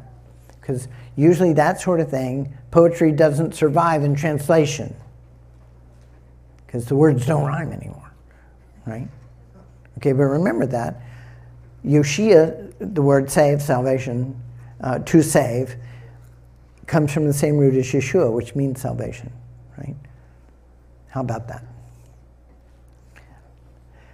Okay, this is, we're going to come back to that in a moment, but I want to tell you my favorite story about the Hebrew Gospels, all right? The Hebrew Gospels, remember, they were trying to eliminate the name of God from them. So they tweaked it. They have tweaked the Gospels. The Greeks did do that. And it takes my breath away, frankly, to see these things that anyone would dare to tweak the Word of God. Really, I mean, the hubris of it just blows my mind. But they did. Remember, it's about power, not salvation. That's why we have to get back to the Hebrew Gospels, the original Word, right? Because they're different. And here's a really good example of that. Remember when Yeshua returns from the dead, it's the last chapter, it's the last page of Matthew. And he meets his followers on the road, and he says to them, he says, God is our salvation. Like a version of that is, Yehovah Yoshiahenu. You know, God, Yehovah, is our salvation. Okay, actually that means Yehovah is our Yeshua. Did you know that? Because Yeshua is the word for salvation. So he's saying to them, Yehovah is our Yeshua. Very interesting, isn't it? All right, well, the Greeks were eliminating the name of God from the Bible, and so they didn't want a greeting that had the name of God in it, so they tossed it and they put in a standard Greek and Roman greeting, all hail. This is a military salute, actually, and you do it by slamming your fists against your breastplate and thrusting it in the air. All hail! Does that remind you of anything? Adolf Hitler was a big fan of Mussolini. He adopted the Roman military salute as the Nazi salute. So isn't it just a little bit comforting to know that when Yeshua returned from the dead, he did not greet his followers with the Nazi salute? Amen. I mean, really, isn't that kind of comforting? Yes. You know, when you change the word, the consequences, well, for your soul, is going to be horrible, but for other people that read it down the line, you don't know what it's going to do. You think you're doing something right, and I should know, because I am in the position of having to figure out what was the original thing that was said and putting it down, right? And I know that I will be judged by God for what I do. Right, so I'm praying every time I do it. Let your voice be here on this page, not mine. So it's not a small thing. So I'm really stunned when I come across these examples of people tweaking the Bible, manipulating the wording. Just to let you know, it doesn't change the story.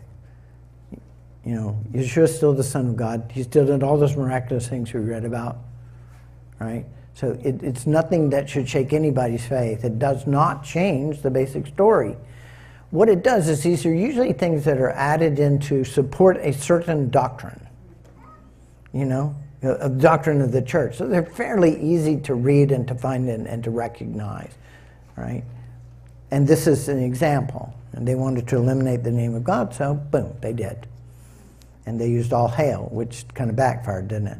Okay, so here's one of those particular greetings. It says Yehovah Yoshiahenu.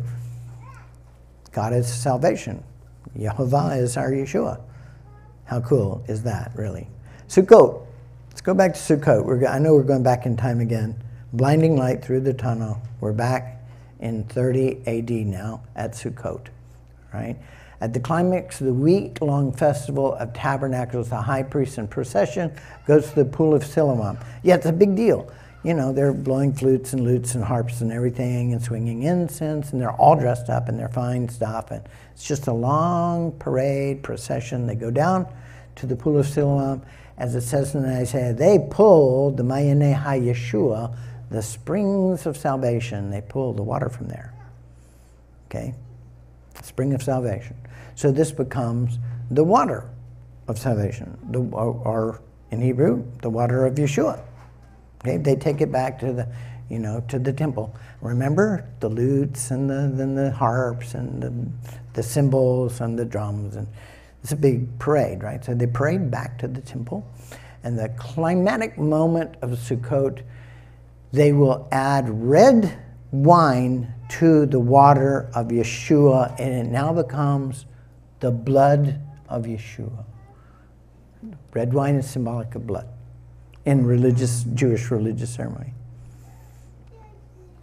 And they pour the blood of Yeshua onto the seat, the judgment seat in the Ark of the Covenant. And everyone says in one voice, gathered from all over the world, this is one of the 3 feasts where you're required to go to Jerusalem for. And they all shout in one verse, Yehovah Yoshia Henu. You want to say it with me? Yehovah Yoshia Henu. Yehovah Yoshia Henu. Yehovah is our Yeshua. Well, Satan had to get rid of that, right? I mean, this is what happens. So that's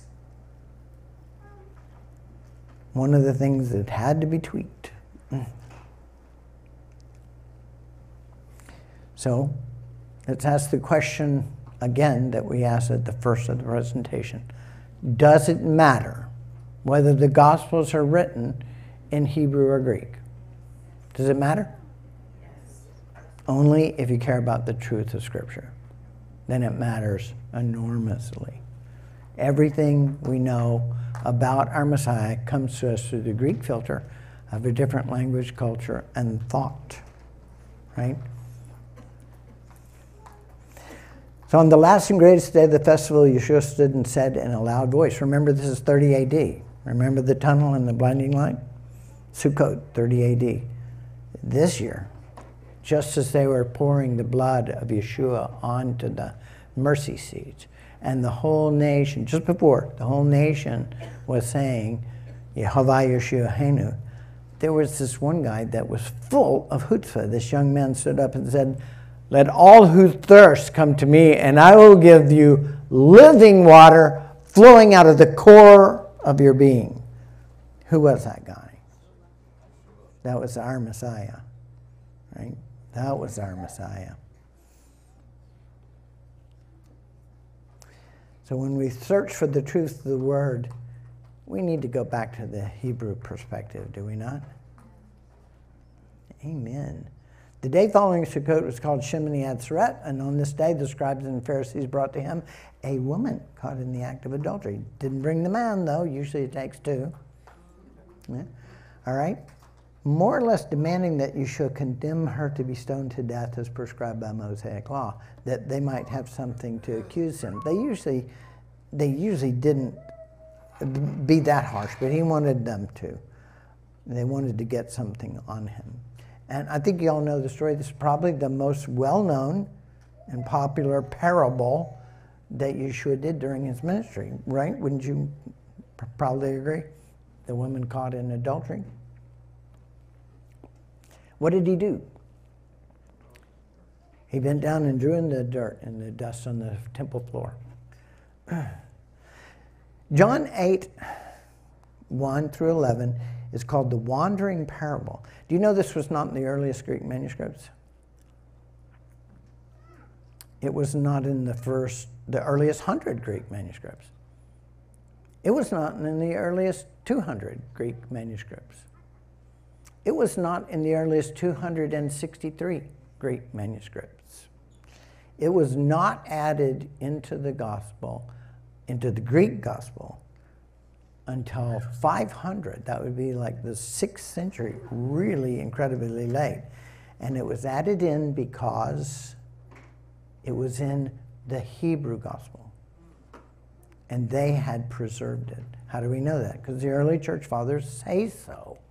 They say it came from the Hebrew gospel. So you can thank the Messianics who preserved the Hebrew gospel for that parable being written in. So is it sacred word? Absolutely. How do I know that? It was in the Hebrew gospel. The earliest, most authentic. Even Jerome called it the authentic fountainhead of the word. Right? Because everything gets changed every time you make another copy. Something gets changed. The Greeks were apparently not terribly good scribes. Right? So he said you have to go back to the authentic fountainhead of the word, the Hebrew Gospels, if you want to get the truth. And the Hebrew Gospels were used to resolve disputes in how the canonical Gospels should be written. So they went up, the women, remember they were in the temple, they were in the temple courtyard. This is where judgments like this were done. But you kind of miss that if you don't know it. But they went in the Mount of Olives and they went into the temple, and Yeshua stooped down and wrote on the ground as though he heard them not. He that is without sin among you cast the first stone. This is what he said to them. And the Pharisees slinked away. Why did they do that? A lot of paper and ink has been used. Probably forests full of trees have been cut down to provide the paper, to write up different explanations of what happened. You probably have a few versions yourself. But the real version is this one. They would take, when they did a judgment like this, they would take a goblet of red wine, which symbolizes blood, right? Symbolizes blood. In this case, the blood of the prophets of Yehovah. They would take some dust from the courtyard, right, where the prophets had tread, where the prophets had walked. And they would take it and they would sprinkle it into the blood, right? And you would swear, I think you would drink of it. We swear by putting our hand on a Bible in our courtroom. They swore in this fashion. I think you would drink some of it. You would swear by the blood of Yehovah's prophets to the truth of your statements, right?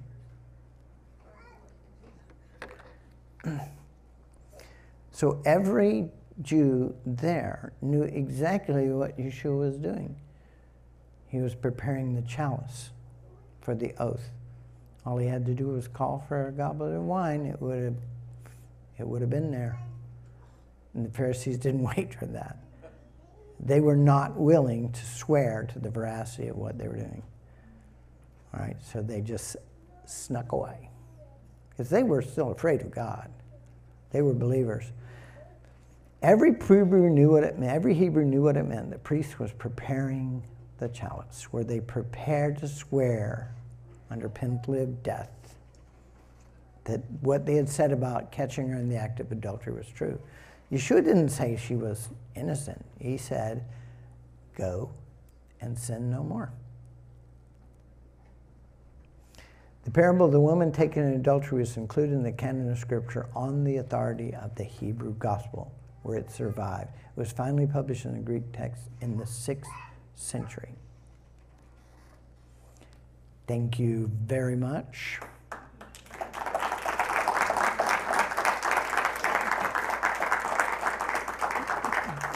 Now, we are at an end of the presentation.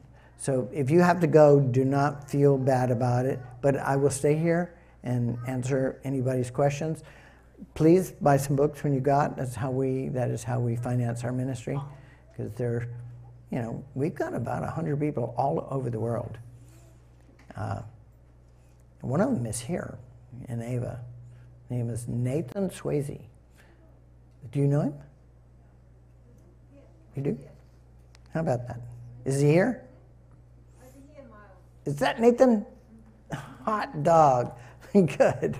So glad, Nathan. So glad you're here. I've had to travel pretty far to meet some of our people, but I'm really glad you're here.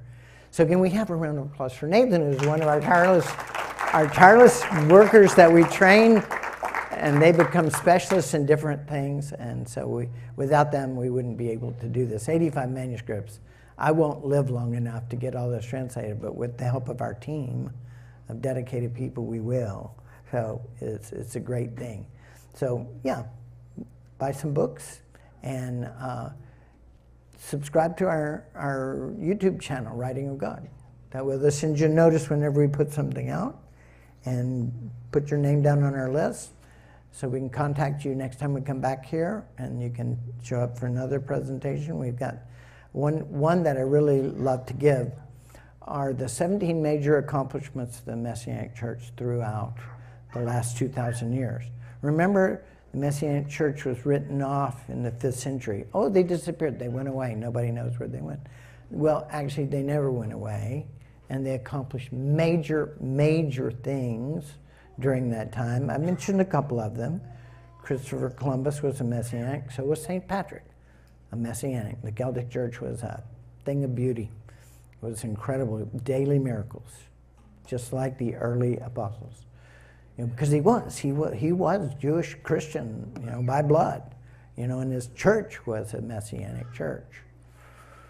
The Reformation Bibles, the Waldensians preserved those, and they were the source of the Reformation Bibles. Just more stuff than I have time to tell you about here, but it's a great presentation.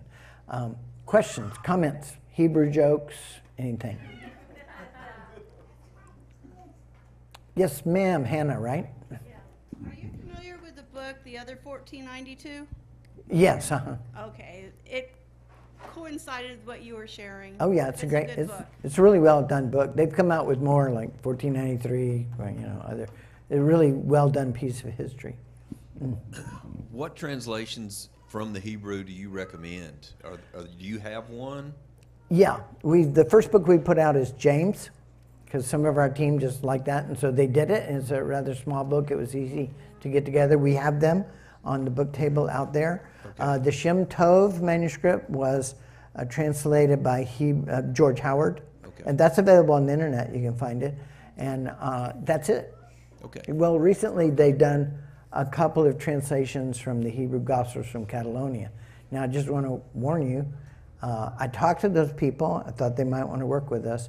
And they said their main reason for doing it was to replace the name of God in those with Yahweh. Okay, well, I informed them that that is not anywhere in that manuscript. You can't do that, or you're doing the same thing we accused the Greeks of doing, changing the Bible to suit your bias. Amen. But they went ahead and did it anyway, so we parted on that basis. So it's not a very good translation, but they're out there. You can find them. And now that we've gotten the Hebrew Gospels out there, there's more people that are working on them. Some are good, some are bad. Some are just soliciting donations on the internet. Some aren't. I hate to say that, but there are people imitating our work and our research and using it to get money. And so You should be warned. You know, you're supposed to be truth seekers. Question everything. Yes? Yeah, go ahead. Well, can we expect from what you've done to get a whole New Testament from the Hebrew? Yes. No, we're going to publish them book by book as they come out to get them out there as fast as we can. But yes, once we get all the Gospels done and Acts, we're going to compile those in a Gospels book. And then when we get them all done, we'll put it all in a complete compilation.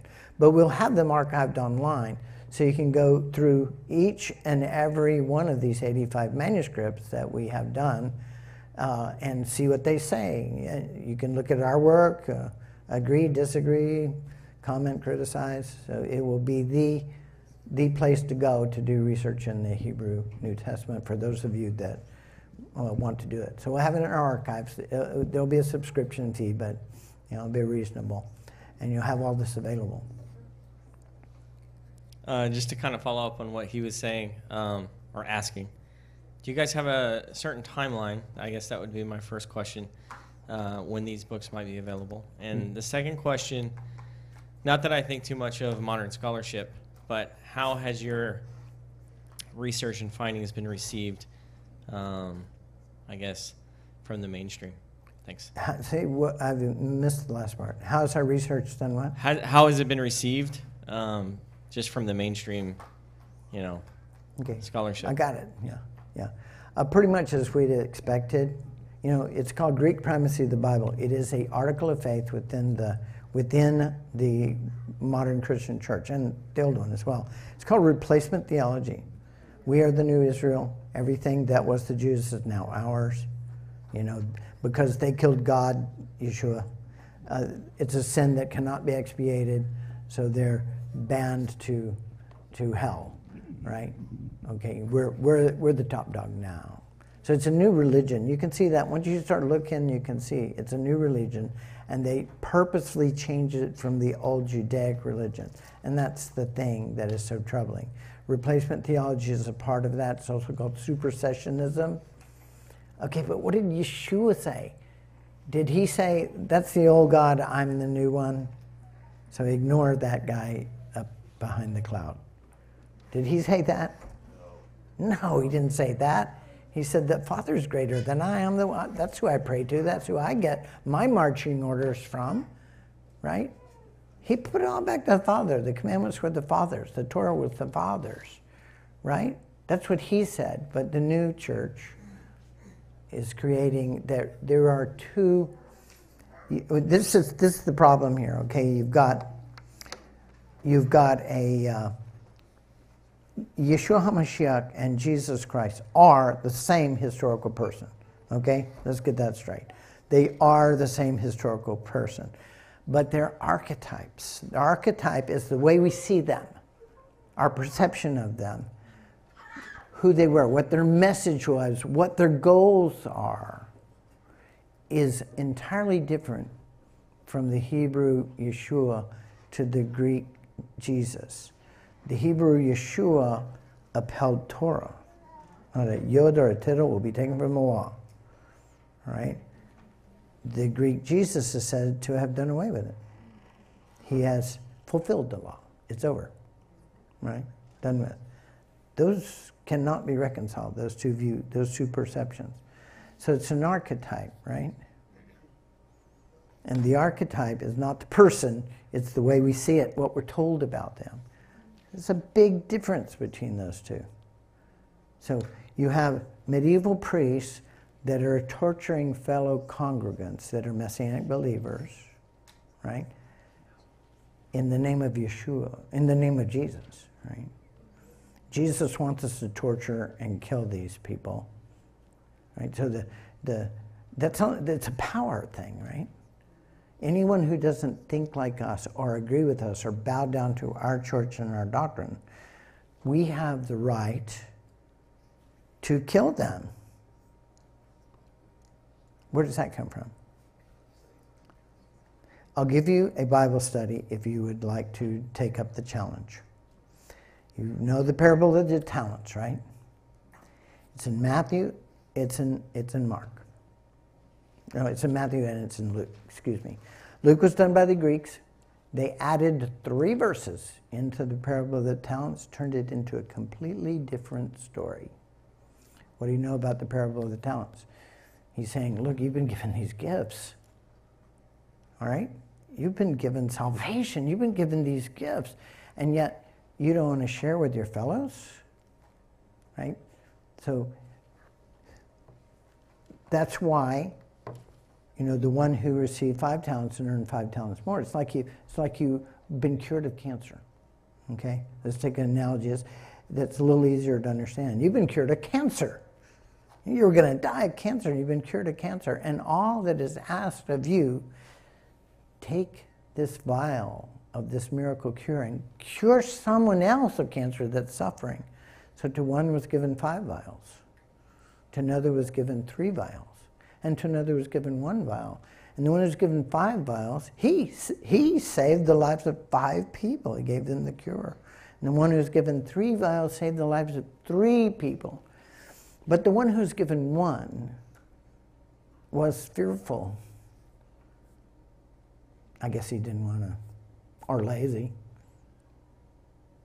And he didn't cure anyone. Right? So that's why it says in there, to those who have, more will be given. To those who don't have, even the little that they have may be taken away from them. You know, you think you can sit on the couch and not ever do anything that Yeshua has commanded us to do, and your ticket is stamped for heaven? You got to stand in front of the throne of God and say, what have you done with your life? Well, I'm really good at bowling and golf, you know. Yeah, what are you going to tell them that you haven't done anything? What do you expect him to say? I don't know. I don't know how he's going to judge you. I really don't. But I do know that he expects you to share your salvation, to share whatever you have, to pray. Don't ever be afraid to pray with somebody. Don't be afraid of it. You know, it doesn't matter who you are, whether you're not a great saint. I am not a great saint, but I will pray with anybody. You know, we don't save anybody. The Holy Spirit saves people. Yeshua saves people. We just pray for them, right? We call down the power from heaven and ask them to accept it and receive it. So it's God that does that, not us. So don't ever worry about that. Just pray for people. So why do we make tzitzits? Why do we wear those? Because people will stop us on the street every day and say, what's that all about? You get to testify 10 times a day to other people, right? So that was the thing. This parable of the talents got tweaked by the Greeks. Matthew was written in Hebrew, Luke was written in Greek, and they added 3 words in there. This is what it is. This is what they are, just to make it brief. A Lord went away to another kingdom, to a far distant place to receive his kingdom, and then returned. All right, these are the 3 insertions. But his citizens hated him and would not that he would rule over them. And they sent a letter to that king saying so. This is not in Matthew. Matthew is the original gospel. Nothing like this is in Matthew. Matthew is the pure parable of the talents. But in Luke, at the end, then it goes through the regular story about the talents, all right? But then at the end, Yeshua, out of his mouth, in the Bible, it's in red letters, must be true, right? He says, as for those who would not have me reign over them, bring them here and slay them before me with the sword. Is that your Yeshua? Is that our Savior? We know it was an addition into the Bible. It's not in Matthew, the original Hebrew gospel. It's not there. In fact, it takes 30 verses, doesn't mention that. Mark takes 15. Luke does, takes 15 to tell the same story, but adds in these 3 verses. And that was one of them. This is the verse that the church uses to justify their authority to kill anyone that disagrees with them. You see how this works? Pretty insidious, isn't it? And in the same book, Mark says, I did not come to destroy men's lives, but to save them. So when they redid the Bibles in the 1800s, they took that out. It doesn't fit with the other thing, right? So they took that out. So there are omissions and there are additions, right? That's how they manipulate the word to fit doctrine. Like I said, just when I see that happening in the Bible, I just tapping back, and it's like, oh, this is horrible. I can't believe anyone would dare to do this. I would not want to be in their shoes. Okay, but I would like for you to do that Bible study and see what you think. You may think completely different. You may think I'm full of it, but you will find those things in the parable of the talents in Luke. Luke did not write them. They were done by later Greek editors. I know Luke, personally. He would not write that. Read his gospel. He doesn't, that's not him writing it. So we know that the Greeks rewrote his gospel, because it doubled in size. So, anyway, I'm going to leave you with that, unless there's anybody else with a burning question. Timeline. You said you were working on Revelation first. When do you think that'll be out? I'd like to get that out this year. Personally, I'd rather get it out yesterday. Yeah, me too. But we're probably going to put a book out on the letters of Jesus and his brothers James and John. That will include. So what are the letters of Jesus? Anyone know? Did you know that Yeshua wrote letters? No. Didn't? Did you miss it? Yeah, Revelation. He did. Those were his words, his letters, and they went out to the church, to the 7 churches. Okay, but his brothers James and Jude wrote fantastic epistles. And his brother James also wrote it's kind of a clunky title, but it's the Proto-Evangelion of James. So he tells us about the childhood story. Only Matthew and Luke talk about the childhood. So proto, it means before his ministry. So it talks about him before his ministry. And I believe this is a completely authentic book, and it's out there. So we're going to include it in there. It answers some very important doctrinal questions about things in Scripture. Questions? Gabriel Roth has the Aramaic New Testament. Are you familiar with him? I have it on my shelf. What's that? No, I've got Andrew Roth, Aramaic. Andrew Roth, that's who I'm, yeah. The Aramaic, he says that the Aramaic was maybe the original written, maybe. Are you familiar with any of those manuscripts? I'm familiar with those manuscripts. And what do you think of that? I'm familiar with that argument. Aramaic was extremely important. It was used widely all over the Middle East, but it was not the first. Hebrew was the first. They don't have the evidence to back that up. You know, they say that.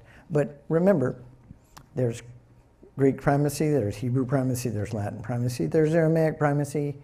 You know, what's the truth? The truth is the Hebrew was first. Aramaic came very quickly afterwards, and it was massively influential and very important. But as far as we can tell, pretty much, it is a translation from the Greek. I'm sure somebody could argue that, and maybe it was written maybe successfully, but it still wasn't the first. But that's a great book. It's worth it just for the appendix. It's got the 613 mitzvot, commandments, and I would recommend everybody get this. In fact, we printed it up. We'll probably have it on our website for free, because I think every one of us, we're Torah followers, are we not? Okay, so this tells you the 613 commandments. Some of them are no longer applicable. It's got those marked. And some of them, about 75% are observed by Christians, but there's some that aren't. So I would suggest you go through every single one of those and decide whether you know that's applicable to today and what you should be doing. Should you be observing that? Okay, here's one that here's one that I left my tzitzits at home. So I'm not wearing them, but I do wear them. I do have them. Another one that you probably are not aware of, it tells you to declare the Sabbath day. I declare the Sabbath day to be holy. And then at the end of it, I declare the Sabbath day to be holy. So why do you do that? Well, you're more likely to treat the Sabbath day as holy once you declare it as such, right? And it also gives you some control. You declare it. So if you want to go 6 to 6, you can do that. You want to go 7 to 7, you can do that. If you want to wait till the sun goes down at 9:30 to eat, you can do that. You know, you can do 9:30 to 9:30, right? So it gives you the control to bring in the Sabbath day. It's kind of hard because if you're in Alaska and the sun doesn't ever go down, then you're in trouble. So you obviously something has to be there, and apparently that was something they thought about even that far back. So you should declare it. It matters. God said to do it, so I do it. You know. So I want you to look at those and see, and then there's a ketubah at the end, which is your vow that you will do everything that Yehovah has said. So, but you need to read all of those before you sign that thing. All right, that would be my counsel. Yes. You were talking about the Waldensians. Yes. The landmark Baptist churches would say the landmark is not messianic, but are Baptistic in their faith. So what do you say about that? What did you say? They were Baptistic? Yeah, Baptistic in their faith. That's what the Baptists would say, because Baptists would go back to history and say that the Waldensians and some other groups. The Baptists say we came even before Jesus because we're followers of John the Baptist. All right. Well, we came before all of those because our church goes back to creation. All right. So if they did not ever, if their church never repented of the great apostasy of declaring the Messianic church heretic and then proceeding to hunt them to extinction and burn all their scriptures, then they're not Messianic. So, how hard is it to say that, okay, it was wrong historically for the church to hunt the Messianics to extinction and burn their scripture? Is that hard for anybody here to say? And I repent of it, because there is a certain generational burden that goes on. I repent of it. I'm not going to let that stand. I'm going to stand up for it, right? Like if you repent of anti-Semitism, you stand up for the Hebrews, right? So there is a certain, it's not that you did those things, but there is a carryover. If you still believe those things, if you're still trying to cover them up, or you still got the same attitude, because they killed and dispossessed Messianics, and the church profited from that. So that profit comes down to you. Yes, ma'am. Do you think there will be a third temple built? Yeah, it says so. It says there will be. And okay, so here's the kicker: is that they already have the property. It wasn't. People are thinking it was on the top of the mount. Actually, that was Fort Antonina that was at the top of the Temple Mount. This is a Roman fort. It says when Paul was being arrested, they came down from the fort to the temple. It's down at the Pool of Siloam. That was my next question. Yeah, so that would be. You think that that's where the Temple Mount, or you think that the actual temple was built over like the Gihon Springs? That's my understanding, that it was built down there so they could have the living water. Yeah. At the spring of Gihon there. I could be wrong, but from what I know about it, that's where the temple was, and that's where it. So they already own that property. Israel does. The Muslims own the stuff on top. You're talking about starting a war if you put it there. But that's not where it originally was, right? Questions, comments? Hi. Yeah. What was on the inscription at the Jabal Machla in the Proto-Sinaitic, I assume? Oh, what was on it? There are a number of inscriptions there. What were some of the one of mentions? them reads, died Amalek, one reads died Hagar, one reads died Amaya Bat Hagar, and these were all found in a grouping, and these were near the mountain. It was kind of on the periphery of the camp. So that's the story that comes straight out of Exodus.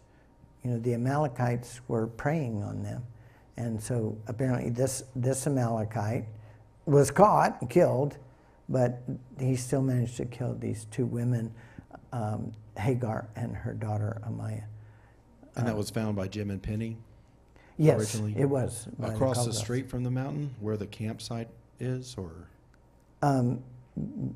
Say that again? Well, so the mountain's on sort of the west side of that little road that they've made there, and then the campsite was on the eastern side where the wadi is. I did not find those inscriptions when I was there 6 weeks ago, so I can't tell you. Oh, they're still there then? I don't know. Okay, because I was wondering. I do believe some of them have been taken and destroyed. Yeah, so I was because looking they didn't for want it. Now they want it because it's a tourist attraction, but they didn't want it at a time, and I do think some of the Is there any inscriptions photographic evidence of that?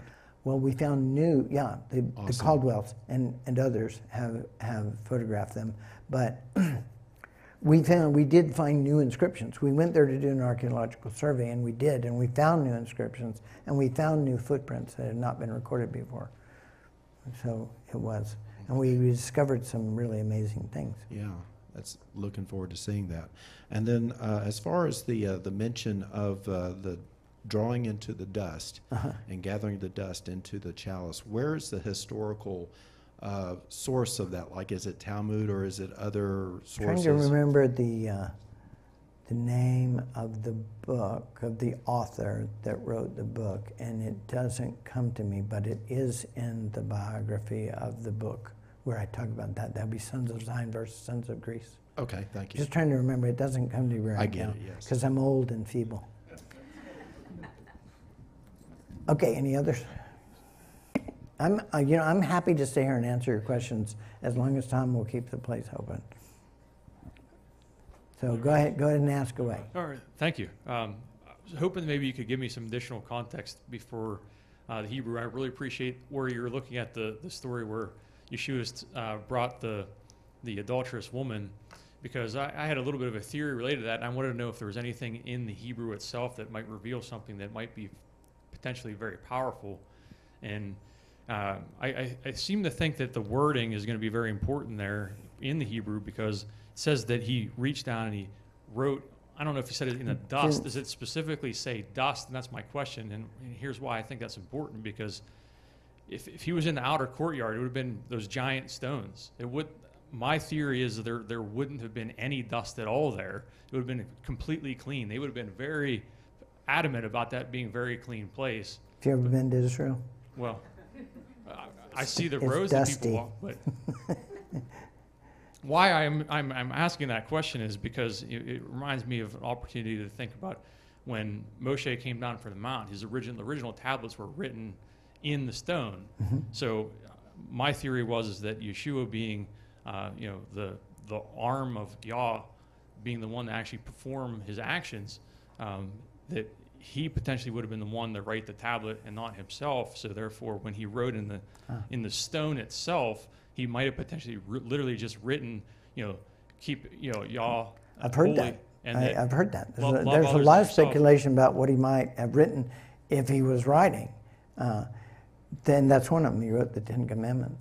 So it really kind of makes me think about that, because here you had all these people standing around. They, like you said, they started to slurk off, and it reminds me of when Jonah was told to speak to the worshipers of Dagon. What did ultimately he want them to do? He wanted them to all be destroyed because he would call them their enemies. And then I think of these people, they didn't want this woman to be innocent. They wanted to stone her to death, and they wanted Yeshua to be the one to do it. But therefore, when he said you need to love your neighbor as yourself, obviously they all left. And it reminds me of the prophecy of messianic prophecy, where it says that Yeshua would be in the belly of the earth, like Jonah was in the belly of the well for 3 days. And it just ties it all together for me. But that's obviously just a theory. But I just wanted to know, with the actual Hebrew words, would there be any context with it in itself that might be hidden there, because it doesn't obviously say explicitly based on the Greek. I studied that, and I don't remember. I remembered that I didn't find anything I thought unusual. I don't remember exactly what the words were. Sure. But I did study that. But that is one of the things that's been suggested. And I don't know. He may have been writing something, but I believe that they knew that he could call for a judgment any time.